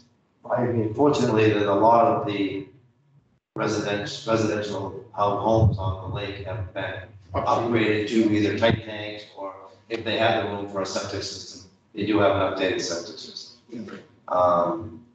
Felt like it was years ago when there were cottages, I'm sure there was stuff running. Well, Yeah. But there's still cesspools on the lake. oh, there is, yes. There's 9 of them. Ah, no, someone's counting. Ah, that's good. Board of Health meeting. Unfortunately, I gotta sneak out of here. Sorry, guys. Wow. So presumably the tight tanks are because there's just not enough to put in the full. Right. Because these are pretty tight lots for these, so. So one of the things we're supposed to do on this, project was also look at stable isotope analysis. And this is kind of a whole different level of things. So basically it would allow us to say, where is the nitrogen in the nitrate? Is it coming from fertilizer? Is it coming from septic waste? Is it something else? But you need a certain level of nitrate in the water to be able to test that. We just didn't have enough. So we sent it to the lab and just said, hey, can you guys try to get this? And they couldn't get us results. So unfortunately, it wasn't dirty enough to help us. That's the good news, I guess. Now, if you took a sample straight from like septic system, you definitely have enough. But then you know your answer already, so you don't really need to do that, right? So unfortunately, we didn't get the chance to do that. I think that would be a very helpful thing to do if we were able to find a spot where we really had a consistent slug of nitrate coming in specifically. Would it ever happen in a wet weather event? Is that your best chance to get that? Well, we really wanted to get it during our groundwater sampling because we wanted to actually look at what was coming in the groundwater, since that's really where the septic influence would be, right? And so we pumped a lot of groundwater. You don't really know what you're getting until you send it to the lab, and then no, we didn't have that much nitrogen. We had nitrogen, just not in the right form. A few other observations to note. We had a fish kill reported on June 8th. That was actually when we were out there. It's coincidental. We saw a few fish, and then we got a call or I think email later from Ann. And Dan, you might have chimed in on this too, that there were other residents around the lake reporting dead fish. I think it was mostly sunfish, whether it's perch and maybe even a bass or something. This wasn't as bad as years ago, or was this? It was a lot less this year. For some reason, and in the fall, it was a lot less beats that were on the lake. For some reason, they didn't, come up like they usually do. Usually we have like 150 beats that land in the fall of the year. Yeah, so we didn't really see a whole bunch of geese at any one time, but they're around. And then we actually collected phytoplankton samples. That's just algae in the lake water suspended on September 13th. And we did find cyanobacteria there, but it was at sub-low density. So we found a few thousand cells per milliliter. The threshold for the state's 70,000. So we were well below that. But it was present, and it's to be expected. And cyanobacteria pretty much grows everywhere. You just don't want it to get to bloom densities because then you could have issues with cyanotoxins. Would that tend to happen in the more shallow areas, like in the cove first before? So that's one of the concerns I have, is that if you had a fish kill like this, which was north of Town Beach and towards that cove, if you don't have a good circulation to that cove, and you have the right circumstances, water quality wise, weather wise, you could end up with a bloom that starts there and it gets maybe really bad there, and you don't see it across the lake, and that can cause issues there. And then we also currently had, we didn't get this directly, but Danny said that there were some complaints of, not confirmed, I don't think, swimmer's itch-like symptoms, people having rash after they went swimming. So if it is swimmer's itch, it's a parasite, but it's actually a parasite that can't affect humans, believe it or not. And so the rash is just an allergy to the organism trying to get in your skin but not being able to succeed. So some people develop it, some people don't. So some people can swim in with that stuff around and don't develop an issue, and others are itchy for a while. But it is something that can build up in lakes, particularly areas that don't have great circulation. It's a parasite that has its primary host is actually snails that live in the lake. And then the secondary host is waterfowl, so that's how it moves around place to place. Is it enough complaint that it's impacting the? It just not, it just seemed like more than, not, 5 or 6, not 100, but, it just seemed like it came up this summer more than it has in the past. And that doesn't necessarily mean there's anything wrong with the lake. Like I said, it's a natural parasite organism that lives out there. If you have a lot of waterfowl and a lot of snails, though, since those are the hosts, could have recurring issues with that particular organism. So I'm going to show you some options for managing it going forward. And I just want to kind of give you a summary of what our key factors were to consider in doing all this. So one, Lake Nipmuc is pretty moderately shallow lake. It's 25 feet, but it's not super deep. And it has some stratification in the summertime. So the cool bottom water and the warm surface water don't really mix that much in the summertime. That tells us one thing. Two, the northernmost cove, which is that shallow cove, has limited exchange with the rest of the lake, especially during low water. This could be a problem. You get blooms, low dissolved oxygen, and resulting fish kills, that sort of thing. That may start there. It also provides shelter for aquatic invasive plants. If you're not after them, that's like it's a perfect kind of spot for those to really take hold. Well, we didn't find a whole lot of aquatic invasive plants in the lake. They were present, but they weren't extensive at the time of survey, so that's good. And we also found that surface water inputs are likely to contribute the majority of pollutant load to the lake based on the measurements that we made. It's limited evidence, but suggests that we need to look further at stormwater outfalls and direct runoff from those sources. The groundwater issue, septic issue, and waterfowl probably also are contributors, but they may not be major contributors, but that doesn't mean that they can't be important contributors to this. If those slugs or nutrients or bacteria come in at the right time of the year, it can cause a problem. And by right time of the year, it's usually mid to late summer. And then, as I mentioned previously, that internal recycling of phosphorus, the release from the sediments, may also be a problem during the summer and fall. Again, a sensitive time of the year. And finally, swimmer's itch, it's a nuisance to sensitive individuals we talked about, participate in swimming. So it's just something to sort of keep in mind in making our recommendations. There's a lot of things that could be done. We're not going to cover all these. In fact, all those things that are on the right-hand side, other options, those are just things for you to know are out there. And that's not even an exhaustive list. I try to keep the list on the left short and focus on things that are most likely to be appropriate for Lake Nipmuc or things that you're already doing. And so we'll kind of take a closer look at some of those now.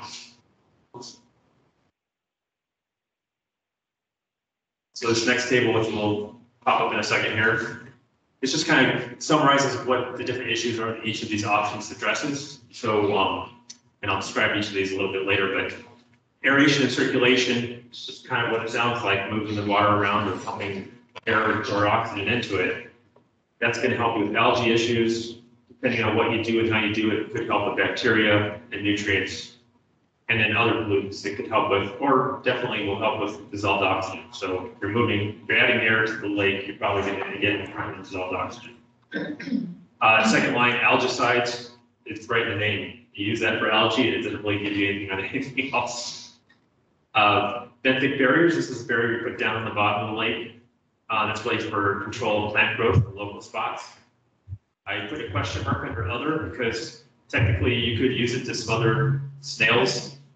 That would be probably pretty difficult to convince everybody was a good idea.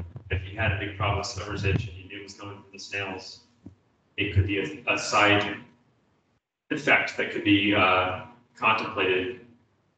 Harvesting, this is really the most direct way to control plants. So stuff at the surface, you can pull out by hand. The stuff that's growing below the water surface, you can dive into it essentially. You can remove some nutrients doing that, but really the amount of nutrients in the plant versus what's in the sediment is minimal. So you're not removing a lot. So I kind of call that a question mark. Definitely, it's a great way to control plants, especially if it's just small infestations. And you may get some other benefits too, like improved circulation so that you can prevent the buildup of those organisms they cause swimmer's itch. Herbicides, which you guys are familiar with, that's really just to control plants. Again, if you get some control of the plants, maybe you get some improvement in water movement and other things, water exchange that might help you with the swimmer's itch issue. Nutrient inactivation, this is actually going in and tying up the phosphorus, adding something that binds the phosphorus to it. And so that will sort of address phosphorus issues with other nutrients. But depending on how it's applied, it may actually strip algae from the water column too. So that's another way it can be used. Wouldn't reduced nutrients improve the plant issue, or? Probably not for the rooted plants, because they're getting most of their nutrients from the sediment. So they'll still be able to extract that. So you can't inactivate sediment nutrients? You can, but it may not go deep enough. And biology is also pretty good at mining that, so even if you did that, plants would have a way to get at that. What you'd really be trying to do is lock it up so that just the chemical reactions wouldn't happen, that would release upon it. So how do you achieve nutrient inactivation? I'll show you in a couple of slides. Yeah. And then resident water fowl controls, these are just passive or active measures that you can take to prevent or reduce the number of waterfowl hanging out around the pond or the lake over the summertime. So it helps with bacteria, nutrients, and other pollutants. And then there's beyond the in-lake end of things, there's also watershed improvements that can be made. Septic system improvements, we already kind of talked about happening, that helps you control your bacteria and nutrient issues. And stormwater improvements, bacteria, nutrients, other pollutants like salts and organics and that sort of thing. And then finally, a few other options that I think we should be considering here. Monitoring, it's not a management action, but you don't know where you're at unless you're tracking it. So it helps you evaluate whether the management program you put into play is actually working, whether you want to tweak it at all. It also helps you find problems early on. And then public education and outreach can really help you address all of these things to a certain degree. So I've kind of put that across the board. So it's just kind of a summary table to show you where we're going with this. Now we can cover all the bases just using these options. So I won't go into too much detail on this, but aeration and circulation, pretty basically, you're mixing or you're introducing air or oxygen. Trying to physically mix it or to actually get the atmospheric air oxygen into the water or you're just putting air directly into it. Either way, you get more aeration in the water column. If it's done correctly, you can control cyanobacteria growth through one or more mechanisms, making it too dark basically for the algae. If they keep getting pushed to the bottom of the pond by a circulator, they won't be able to photosynthesize very well, so then they die. You might, if you add more oxygen, you'll be more effective at binding phosphorus in the sediments, so you won't have as much phosphorus in the water column, so that can be good. You could also use it to encourage circulation in the stagnant coves, like the cove we have in the north. So you find that at certain times of the year, you've got problems that relate to stagnant water issues. Circulation might help you address some of those. Costs are really kind of all over the place, depending on the volume that you want to circulate and what the tech is that you're using. The good things here, we can improve dissolved oxygen, enhance phosphorus removal, reduce nuisance algae growth, and we have a few negative impacts to non-target species. In fact, some impacts are good. The drawbacks, things to consider, are you've got to have a power supply. There's some solar power operations, but they usually are underpowered, so probably you're going to pay for power, and you're going to have electrical available. And you also need to maintain the equipment, obviously. And then finally, it's kind of difficult to achieve success at large scales with this. So it's really more something that works for improving water quality in a local spot, in the lake, not lake. Next up is algicides. Again, this is really simple. It kills the algae. Mostly copper-based formulations, but there's others too that are, hydrogen peroxide or something else. Pretty low cost, very effective for the short term, but the algae can grow right back if the nutrients are still there. That's pretty much the skinny on algicides. Benthic barriers, this is what I was mentioning before. It's really just a sheet that you put on the bottom, negatively buoyant, so it kind of sits on the bottom, actually smothers all the aquatic plant growth. Bad thing about that is you don't control which plants you're smothering, so nothing can grow through this. Also, as I mentioned before, if you have invertebrates that are on the bottom, they'll also get squished by this if they can't get out from underneath it. So there are potential impacts to non-target organisms, but the area that would impact would be low because you wouldn't put these things across the entire lake. You really just use them for shallow areas where you're trying to access the lake for swimming or boating. You would, or around docks, that sort of thing. You really wouldn't go out in the middle of the lake. So I think from that perspective, if you were to use something like this, the overall impacts of the lake would be pretty minimal and pretty easy to mitigate, especially if you're using them to control exotic plants and not use chemicals in those areas. That might be a worthwhile trade-off. Hand harvesting is great for water chestnut. That's, as long as it's not dense, that's the best way to get rid of it. Once it gets dense, you either have to do mechanical harvesting or herbicides to get rid of it, and that's a lot harder. So I would encourage you and the community around Lake Nipmuc to keep their eye on the water chestnut and keep it at bay so that it never gets so bad that it can't just be hand harvested. We can also use this for pioneer infestations of new species or to control remnant areas like we were seeing for the milfoils, but obviously you have to do it with divers. Divers are usually $3,000 a day, and think about what you can weed in your own backyard in a day. If you're pulling it all by hand, maybe throw in the complication of having to do it underwater. You're not going to get an acre a day unless you have very, very sparse growth. So it's a long process, it can be kind of costly. That's why it's really best applied to those spots where you have a discrete bed that you just, say you had something the size of this area of the table here that you wanted to get rid of before it's spread anywhere else. Divers might be able to do that for you.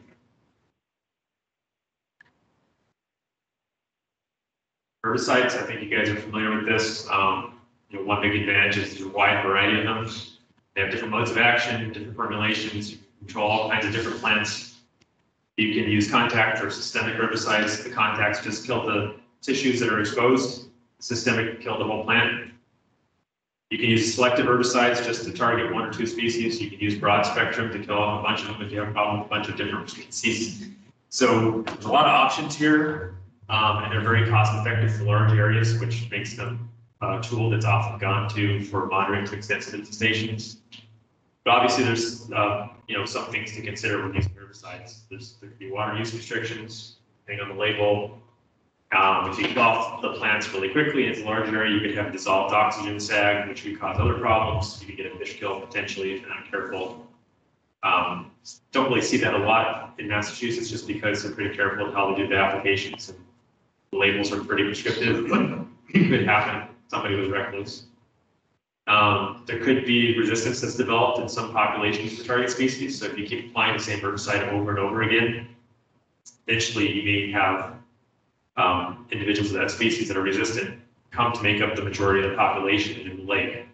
And then you can't use that herbicide anymore because it won't be effective. So you got to watch out for that and make sure that you're rotating if you have that option, or using an herbicide that's not known to easily develop resistance in plants. And then there could be some impacts on non-target organisms. Most of these really probably are, from plant dieback, you kind of lose some habitat there. The idea, though, being if you're really trying to control the invasives, native plants will grow in as the season progresses, there will be more habitat available that way. So it's not like you're totally losing things. You're not going to swimming pool characteristics, but you're just kind of shifting the community. All right, so now we're on to nutrient inactivation. This is kind of just a brief description of what that is. So usually you would use aluminum sulfate, also known as alum, but there's other compounds that can be used as well. And there's different application strategies. There's stripping, which is really designed to clean up the water column. So let's say you have a bad algae bloom every year, you know you're going to have it, and you wait to see when that hits, and then you go out and you hit it with alum. The alum will actually pull all those particulates themselves out of the water column, and it'll also control some of the phosphorus that's in the water column and give you a nice clear lake. It might not be for that long. It might be, depending on the year and the conditions, but it's really just designed to sort of quickly strip the water. Is that once and done, or it's just going to break up and become available? It depends on it depends on the situation. So if your situation is very predictable, you know you're going to have an algae bloom in June, there's actually another thing you can do too, which is maintenance treatment. The stripping is slightly different in that you use it specifically to get stuff out of the water column. So it's more of a reactive approach, whereas the maintenance dosing is more of a proactive approach where you say, we're going to have an issue this year if we don't control some of the phosphorus. We're going to go out and do a low dose in June, and then maybe we'll do another in July, and that should keep us algae-free, at least bloom-free for the rest of the season. And is this over the extent of the entire pond, or it doesn't move around that much, or you do it in selective areas? Well, if you're doing the stripping, it would be wherever you want that water clarity. So usually it would be the whole pond. But let's say you just had a problem in that northern cove where you kept getting issues with water clarity due to excessive algal growth, you could focus your stripping just there using this. And then the sediment dosing, I think, is what you were asking about before. That's really sort of more of an intensive high dose treatment. It requires a lot of planning, design to make sure that you're getting the right dose. And then that actually is designed not to go to the water column and pull stuff out of that, but to lock phosphorus up in the sediments. And it has its design depth that you target. So let's say most of the available phosphorus comes from the top 10 centimeters of the sediment. You can actually design your dose to treat that top 10 centimeters. That's most effective in deep lakes, where we know that internal recycling is a big portion of the total phosphorus load for the year. It probably would be less effective in a lake like this, or if you didn't really have an internal recycling problem, it wouldn't be something that you'd want to do. It's pretty expensive. So like sediment dosing for a lake the size of Lake Nipmuc would be several $100,000. I don't think we'll look at it. But the stripping and maintenance treatments might be more affordable. It depends on how you want to budget things out, and if you need it at all. But I'm just kind of saying this is an option for doing that if it's something that needs to be done in the future. The good thing here is when you actually look at how much phosphorus you remove, it's very low compared to other things that you might do in the watershed.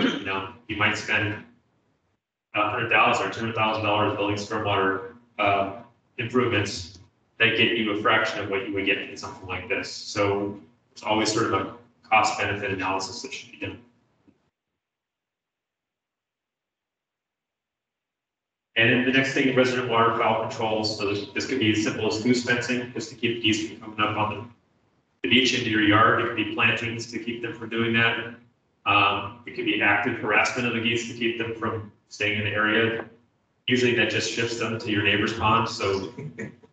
I guess depending on how much you like your neighbors, that could be an option. Reduced mowing is an easy thing to do. It doesn't totally keep the geese away, but they tend to like being on the lawns that are most closely cropped because that's the nicest stuff for them to chew on. The longer the lawn, the less likely they are to hang out in that spot. And also having more grass there slows down the water. It prevents a lot of the stuff that's in the goose poop from running into the pond. So it traps those nutrients a little bit better and keeps them on the land instead of into the water. So that's another reason why that might be a good approach. And there's a whole list of other things that can be done that I won't get into the detail about, but obviously if you guys are interested in exploring this more, lots of resources out there to do that. And then lastly, the watershed control. So the septic system improvements, these could be simple repairs, upgrades, more frequent maintenance. Could be also be regulatory changes to town level, depending on what the sentiment is about doing that, requiring certain things. But there's different ways of going about it. Basically, you're trying to get rid of excessive nutrients and bacteria that might be in septic systems. This is a great approach in areas where septic systems are dominant. It takes time to implement and money. And even if you did it all right away, again, there's already some septic load in the soils that it's going to make it into the lake. So even if you stopped it all right now, you'd still have more leaching of that coming to the lake over the next few years. So it doesn't make the problem go away right away, but it is something good to do in the long run. Kind of the same idea with stormwater improvements. Costly, you got to site them right, design them right. Some of these could be incorporated into any new developments, so requiring low impact development techniques to be used, adding green infrastructure. If you have particular problem spots, you could retrofit those and reduce the load of nutrients and sediments into the lake. Again, you could also include regulatory changes, so town bylaws and regulations of those bylaws could be altered to be more strict. All kinds of different ways you can make this happen in the watershed. But it does offer the advantage of being able to control a lot of different things that are coming from the watershed, not just necessarily nutrients or bacteria, but other things as well. So definitely something to keep in mind for watershed improvements, but it takes time and a lot of money. And it's not maintained, it won't work. That's the other thing with stormwater controls. Public outreach, education, always recommended really. The more people understand, the more they can become advocates for water quality and keeping the lakes in good shape. Could be anything from informational kiosks at the public access areas, social media postings that this town would do, or the Lake Association could have workshops to train people up on how to identify exotic plants, how to build rain gardens, all kinds of different stuff. Typically, even if you had a really good education and outreach program, probably not going to see more than 5 to 10% reduction just for those behavioral changes that happen. But it does bring the community more into the loop, with what's happening and how what they do affects water quality in the lake. So definitely something we always recommend. And in monitoring, as I said before, you can detect problems often early. You can identify trends that are happening in the lake. So you don't have to rely on people saying, well, 20 years ago, I remember being this. You actually have the data. And it's actually necessary for a successful evolution and optimization of your management program. So if you don't know what your management program is achieving, you can't, and you don't measure it, you don't really know what the best way is to change it going forward to be responsive to what you need to do. And monitoring programs can be sized to your budget, or they can be scaled to the needs, depending on the funds you have available to you and what your goals are. But it should be really a part of every management program. So finally, getting to what's next. There's a lot of options here, and our report is going to describe these. I think a lot of them are applicable, but obviously there needs to be more discussion and some data gaps filled in before you decide what's really the best way to go about this. There's some that are already being implemented, they're working for you, that's great. I still think it would be a good idea to have a strategy for how you implement those over the long term and where you really want to go with your lake management activities. So a lake or watershed management plan would allow you to define those goals, fill those data gaps, select the prioritized management actions you want to advance, and then set a timeline and budget for implementation. And most importantly, it's a good tool to allow you to go pursue funding. So a lot of the grants that are out there, you don't have a plan together already. You can't just go and ask for money and get it. You have to have something in hand. So this kind of provides the steps of what you want to do, how much it's going to cost, and allows you to go pursue it. So that's another reason why it's a good idea. And then you can monitor your progress and adjust and optimize the plan over time. It really should be a living topic.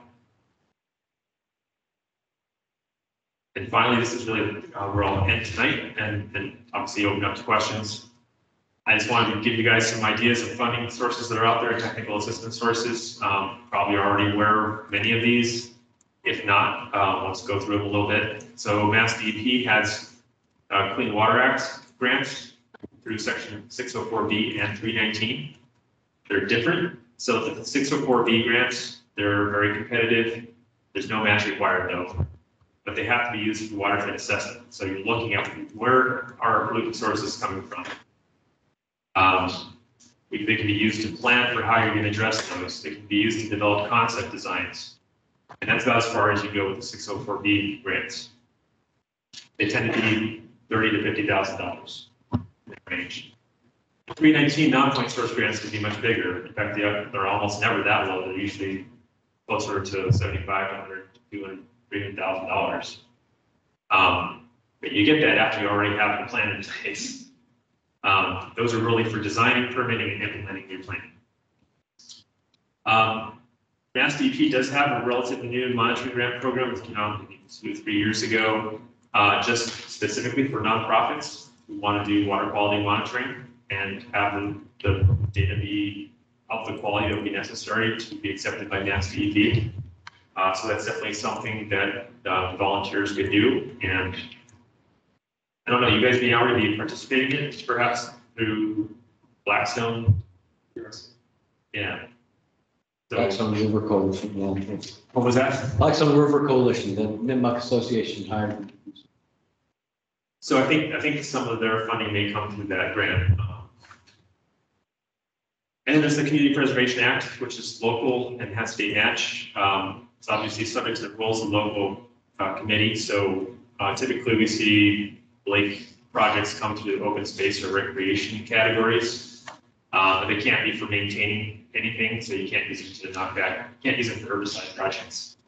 But you might be able to get funding for that to look into doing something else. And maybe coming up with designs for that program that you want to. And the Southeast New England program, which gets federal funding, has both a grant program and they also have a technical assistance program through their network. So the technical assistance program really offers free training to assistance to municipalities and other groups for stormwater and watershed management, ecological restoration projects, and climate resilience. And the SNAP grant program actually funds big projects. And those grants tend to come out most years now. In the past, I believe, were not as active as they are now. So it's a great time to be looking for funding. There's a lot more sources out there than there used to be.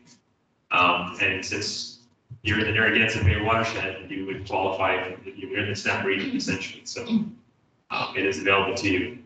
And then lastly, and there's other programs, but I don't want to put too many in here, the municipal vulnerability preparedness action grants. Those are for actually implementing things that are identified in those MVP plans to address climate change impacts. Like Nipmuc is definitely going to be impacted by climate change. So there's lots of potential there for getting a grant. In fact, I'm aware of other lakes and ponds that have gotten MVP grants, action grants, to work on issues at their lake to make their lake more resilient to climate change. So something else to consider there. I know that was a lot, but we did a lot for you guys. So make sure you saw, got the gist of our results and what your options are, and open up to questions. Thank you for your time. In previous years, there's been a beaver problem with beaver dams blocking the outflow of the Nipmuc. Did you observe any issues with beavers or things that beavers may cause problems other than very high water levels? Not specifically this year. I'm not saying it wasn't there. I just don't know. I don't know that we saw that. Somebody in the room where whether the beavers are still active down there. They are active, but it's previously, it's because there was traffic last year. Can you just end your screen share? Yes. Just so people, then people will see the video of the room. So I'm thinking of that channel alongside the beach and the high bacteria.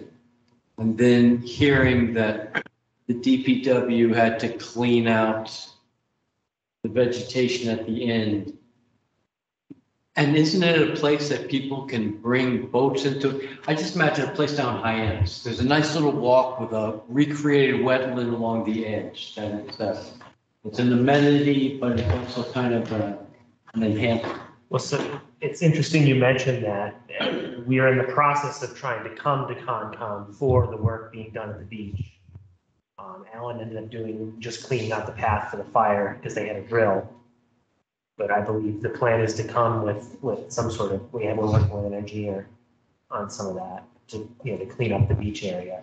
Because I'm not sure if there's an opportunity. The fire department was looking for places emergency water, which arguably couldn't that be a win-win, that by dredging out, cleaning out the vegetation in some spot that would allow the fire to draft, it might improve the vegetation or the dangerous road to go down?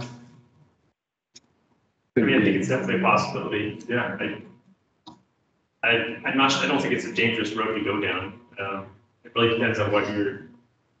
I guess if there's conflicts of uses for that area, and not knowing enough about the specific project that you're talking about. Yeah, I mean it's historically been an access path. So an Eagle Scout cleaned it up, and then another one did a bunch of work, and then they realized it would provide an avenue for fire. Now we actually have an Eagle Scout that built kayak racks for us that aren't out yet. So there's more coming, I think, to that. So I just see it. Alan just did some quick repair. It's really the only public access if the beach is closed, right? It is intended to be the public access point, because I think technically this is a great pond. That's where we put our boat in, so. Right. So so then I see it could be cleaned up and it's more public education. But could you also say, no, you're actually doing some good, but it's a more visible location, and maybe a more effective thing way off in the cove that you never see.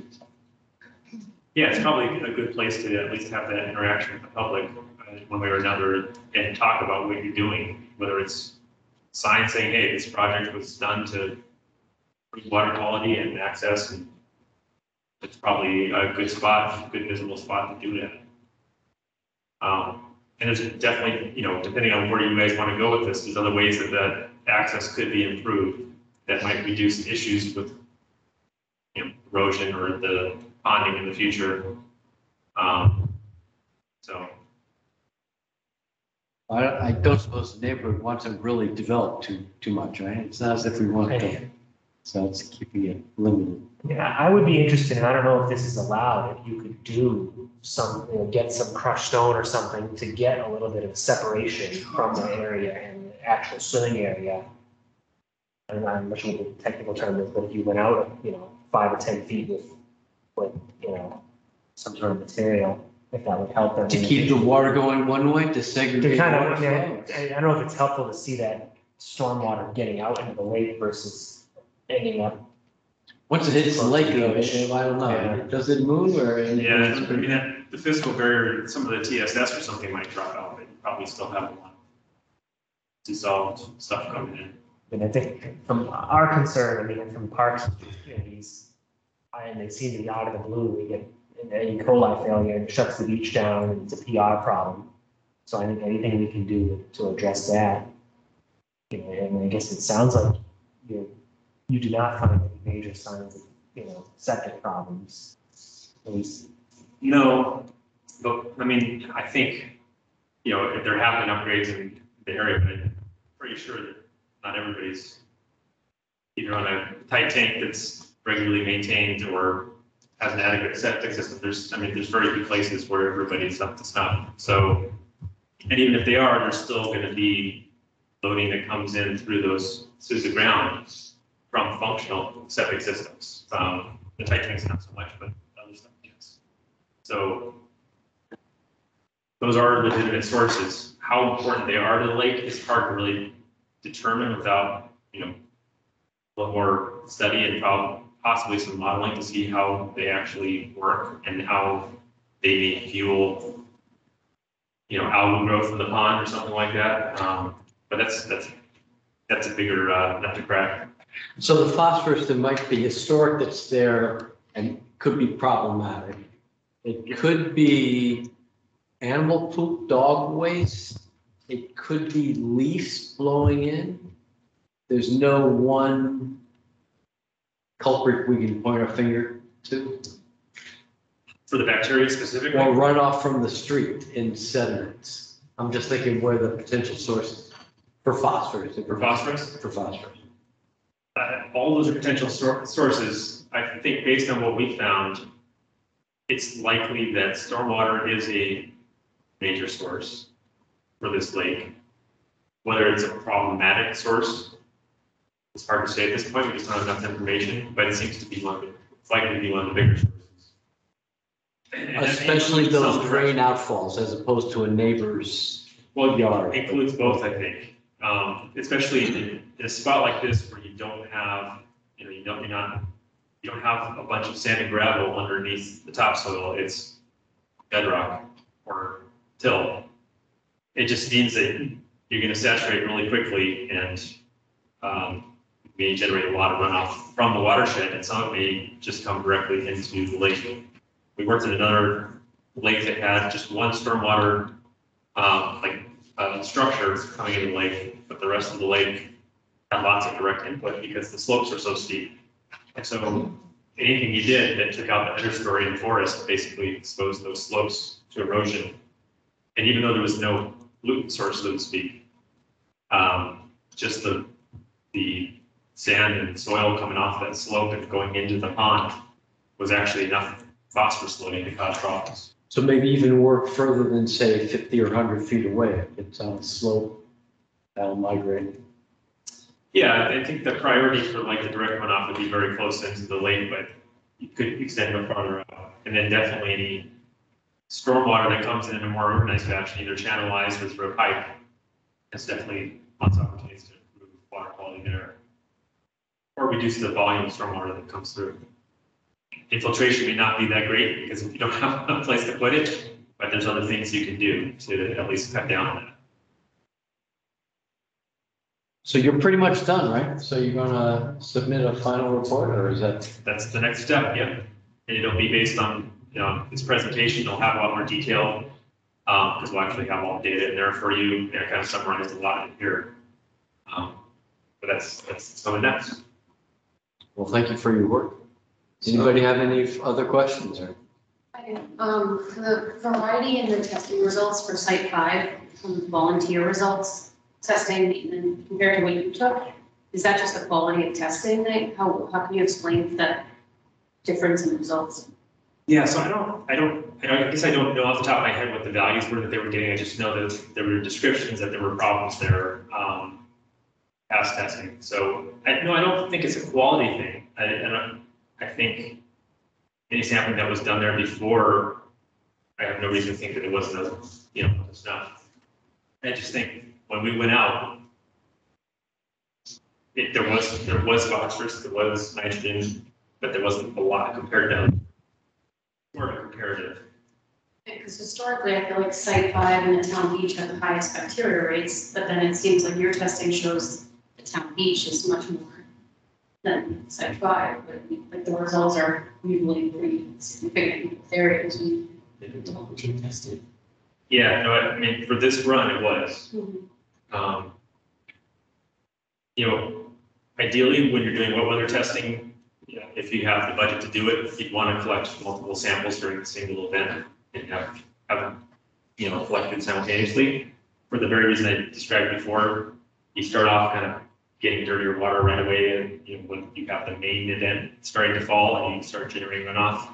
And then as you generate runoff longer and longer, you have less and less, the concentration goes down to basically the first flush of all the pollutants into the pond, and then the water gets a little cleaner after that. It's just raining on the ground that's already, you've already kind of moved the pollutants away. So it would be nice to know what that curve was, but then you have to go out and sample multiple times. It's something that a volunteer organization, if they have the materials to do, and especially if they live very close by, can easily do, and would provide useful information, I think, for understanding how these storms evolve.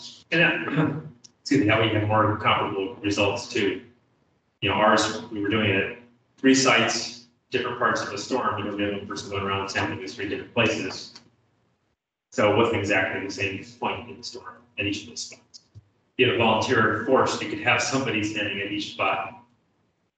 We could do it too, it just costs us to do it, and probably doesn't make a lot, it's not cost effective for the town. So how many samples did you take through the whole summer? Well, there's 1 round of dry weather and 1 round of wet weather. Those are 3 each. Okay, so there's 2, 3 samples. That's 6 samples total there, right? For the whole summer.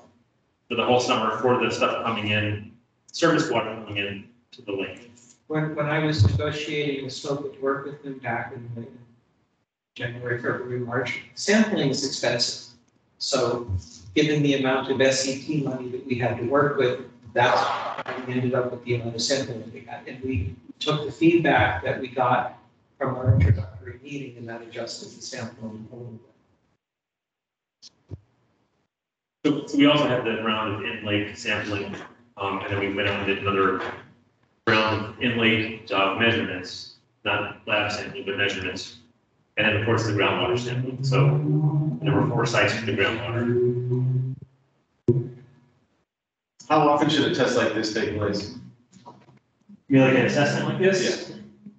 Ideally, when you're doing the diagnostics, you probably want to do something like, it'd be nice to get the groundwater sampling in multiple seasons, just so you can see how it varied over the seasons.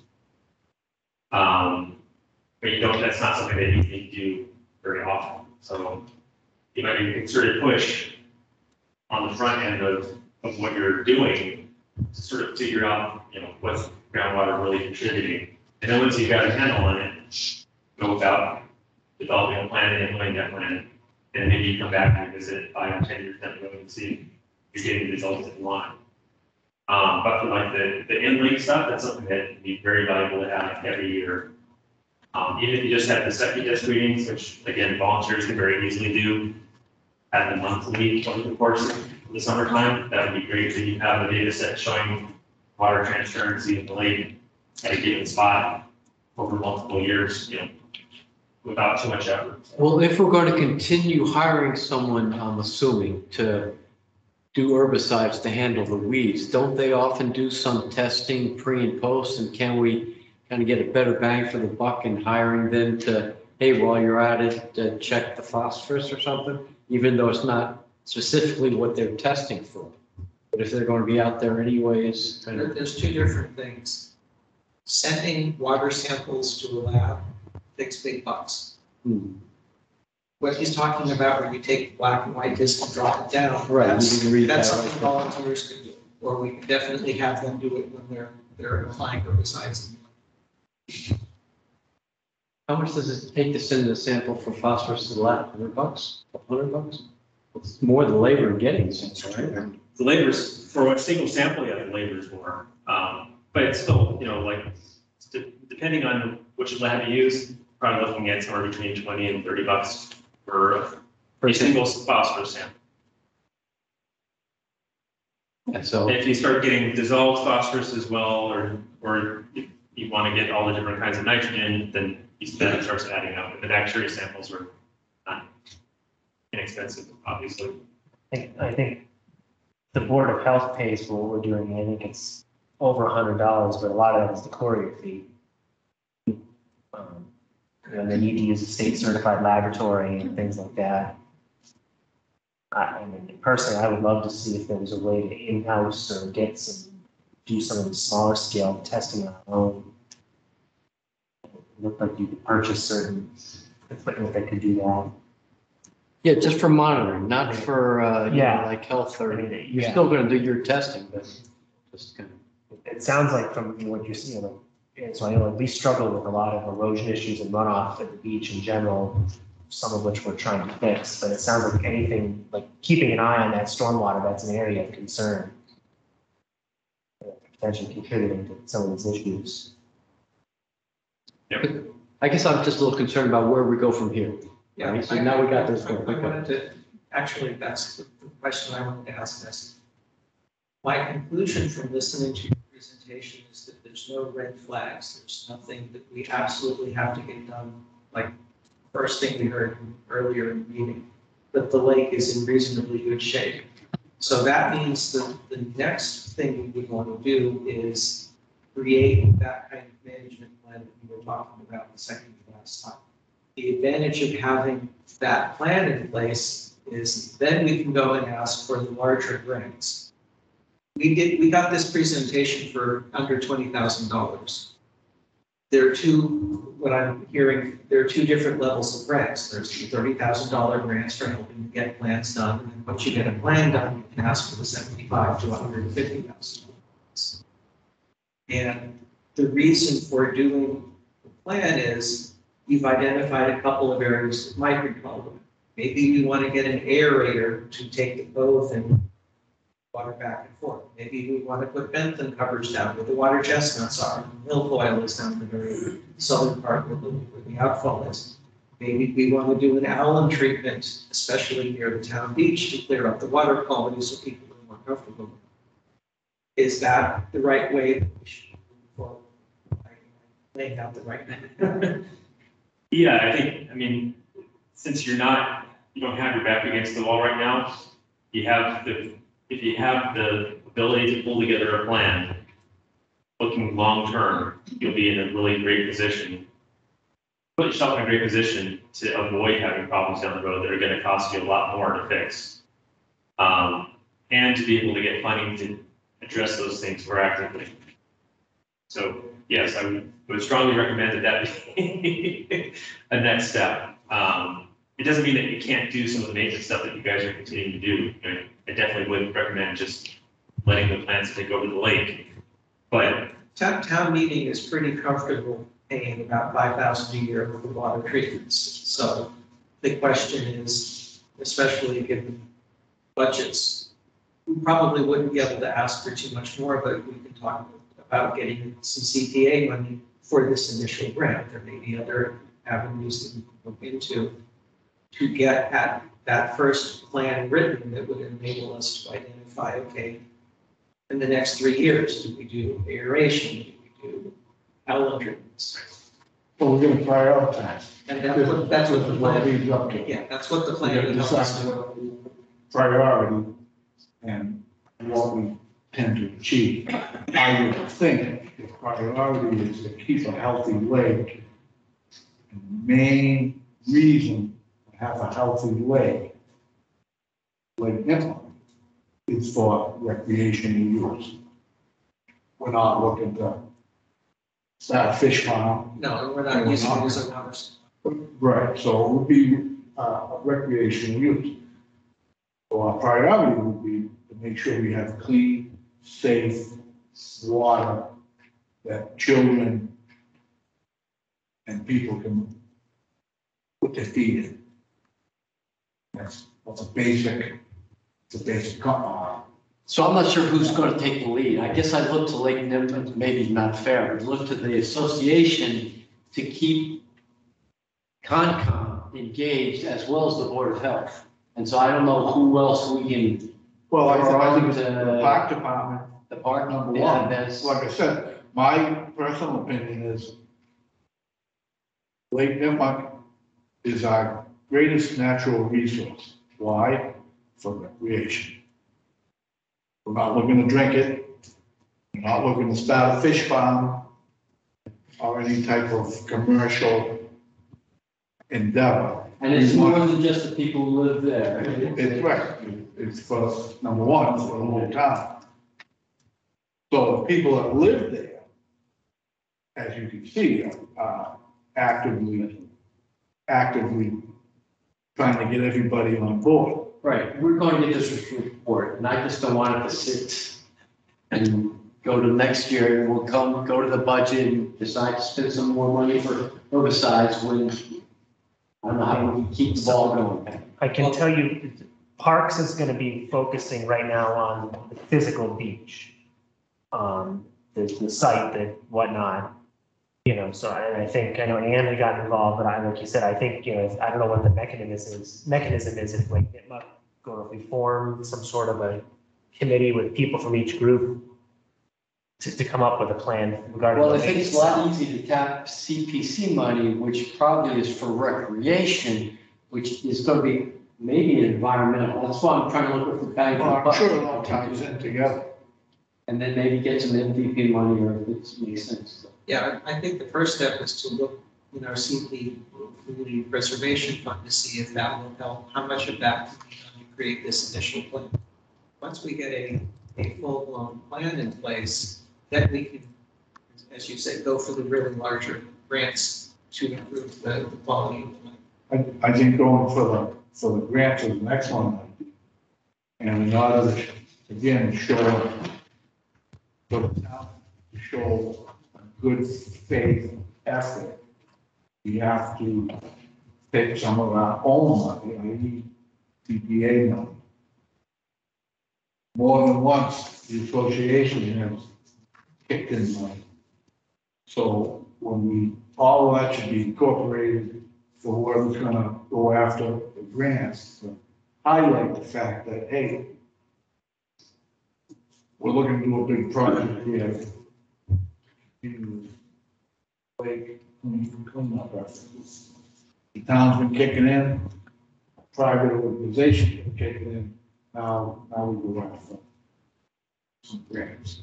But priority is for recreation, and we're gonna prioritize just what the problem is.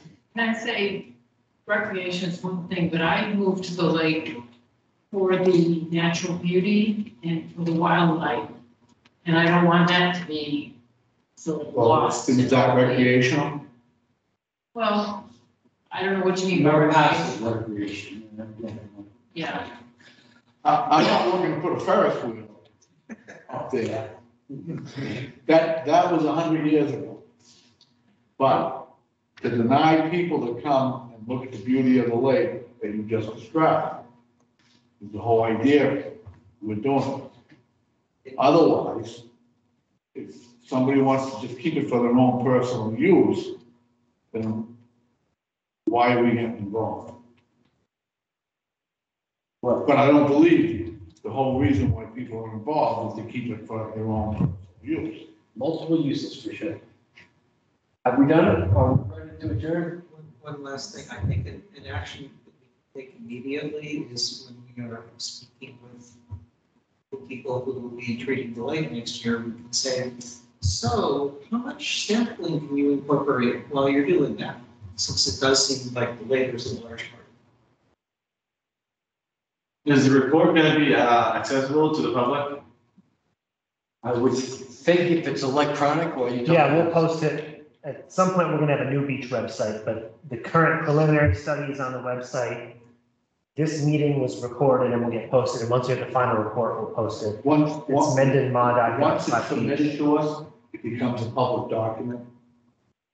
And what Dan is saying, we'll make it available with today's modern technology. Do you submit paper copies? I think we only had electronic in the proposal. There you go. Now it goes to the library. We can print one.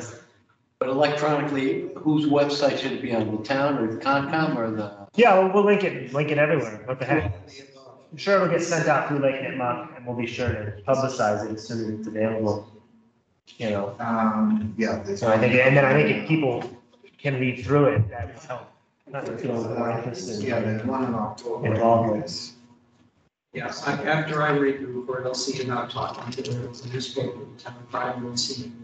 Get an article out of it or something. What if the reporter wants to write something up about the report and point people to it? starting the whole community awareness thing.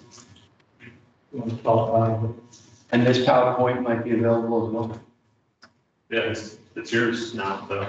If you want to send that to me, and then we'll have the recording from tonight and then, Yeah, I think I sent you a link to download it. okay. It's kind of a big file, so. That's fine, yeah, I didn't, yeah. I see And you this. have the PDF as well. Oh, I see. Whatever is best for you for posting. Well, thank you all for coming out. Thank you. Are you? I think we're ready to adjourn. Step in. Yeah. Motion to adjourn? So move. Amen. Thank you very much.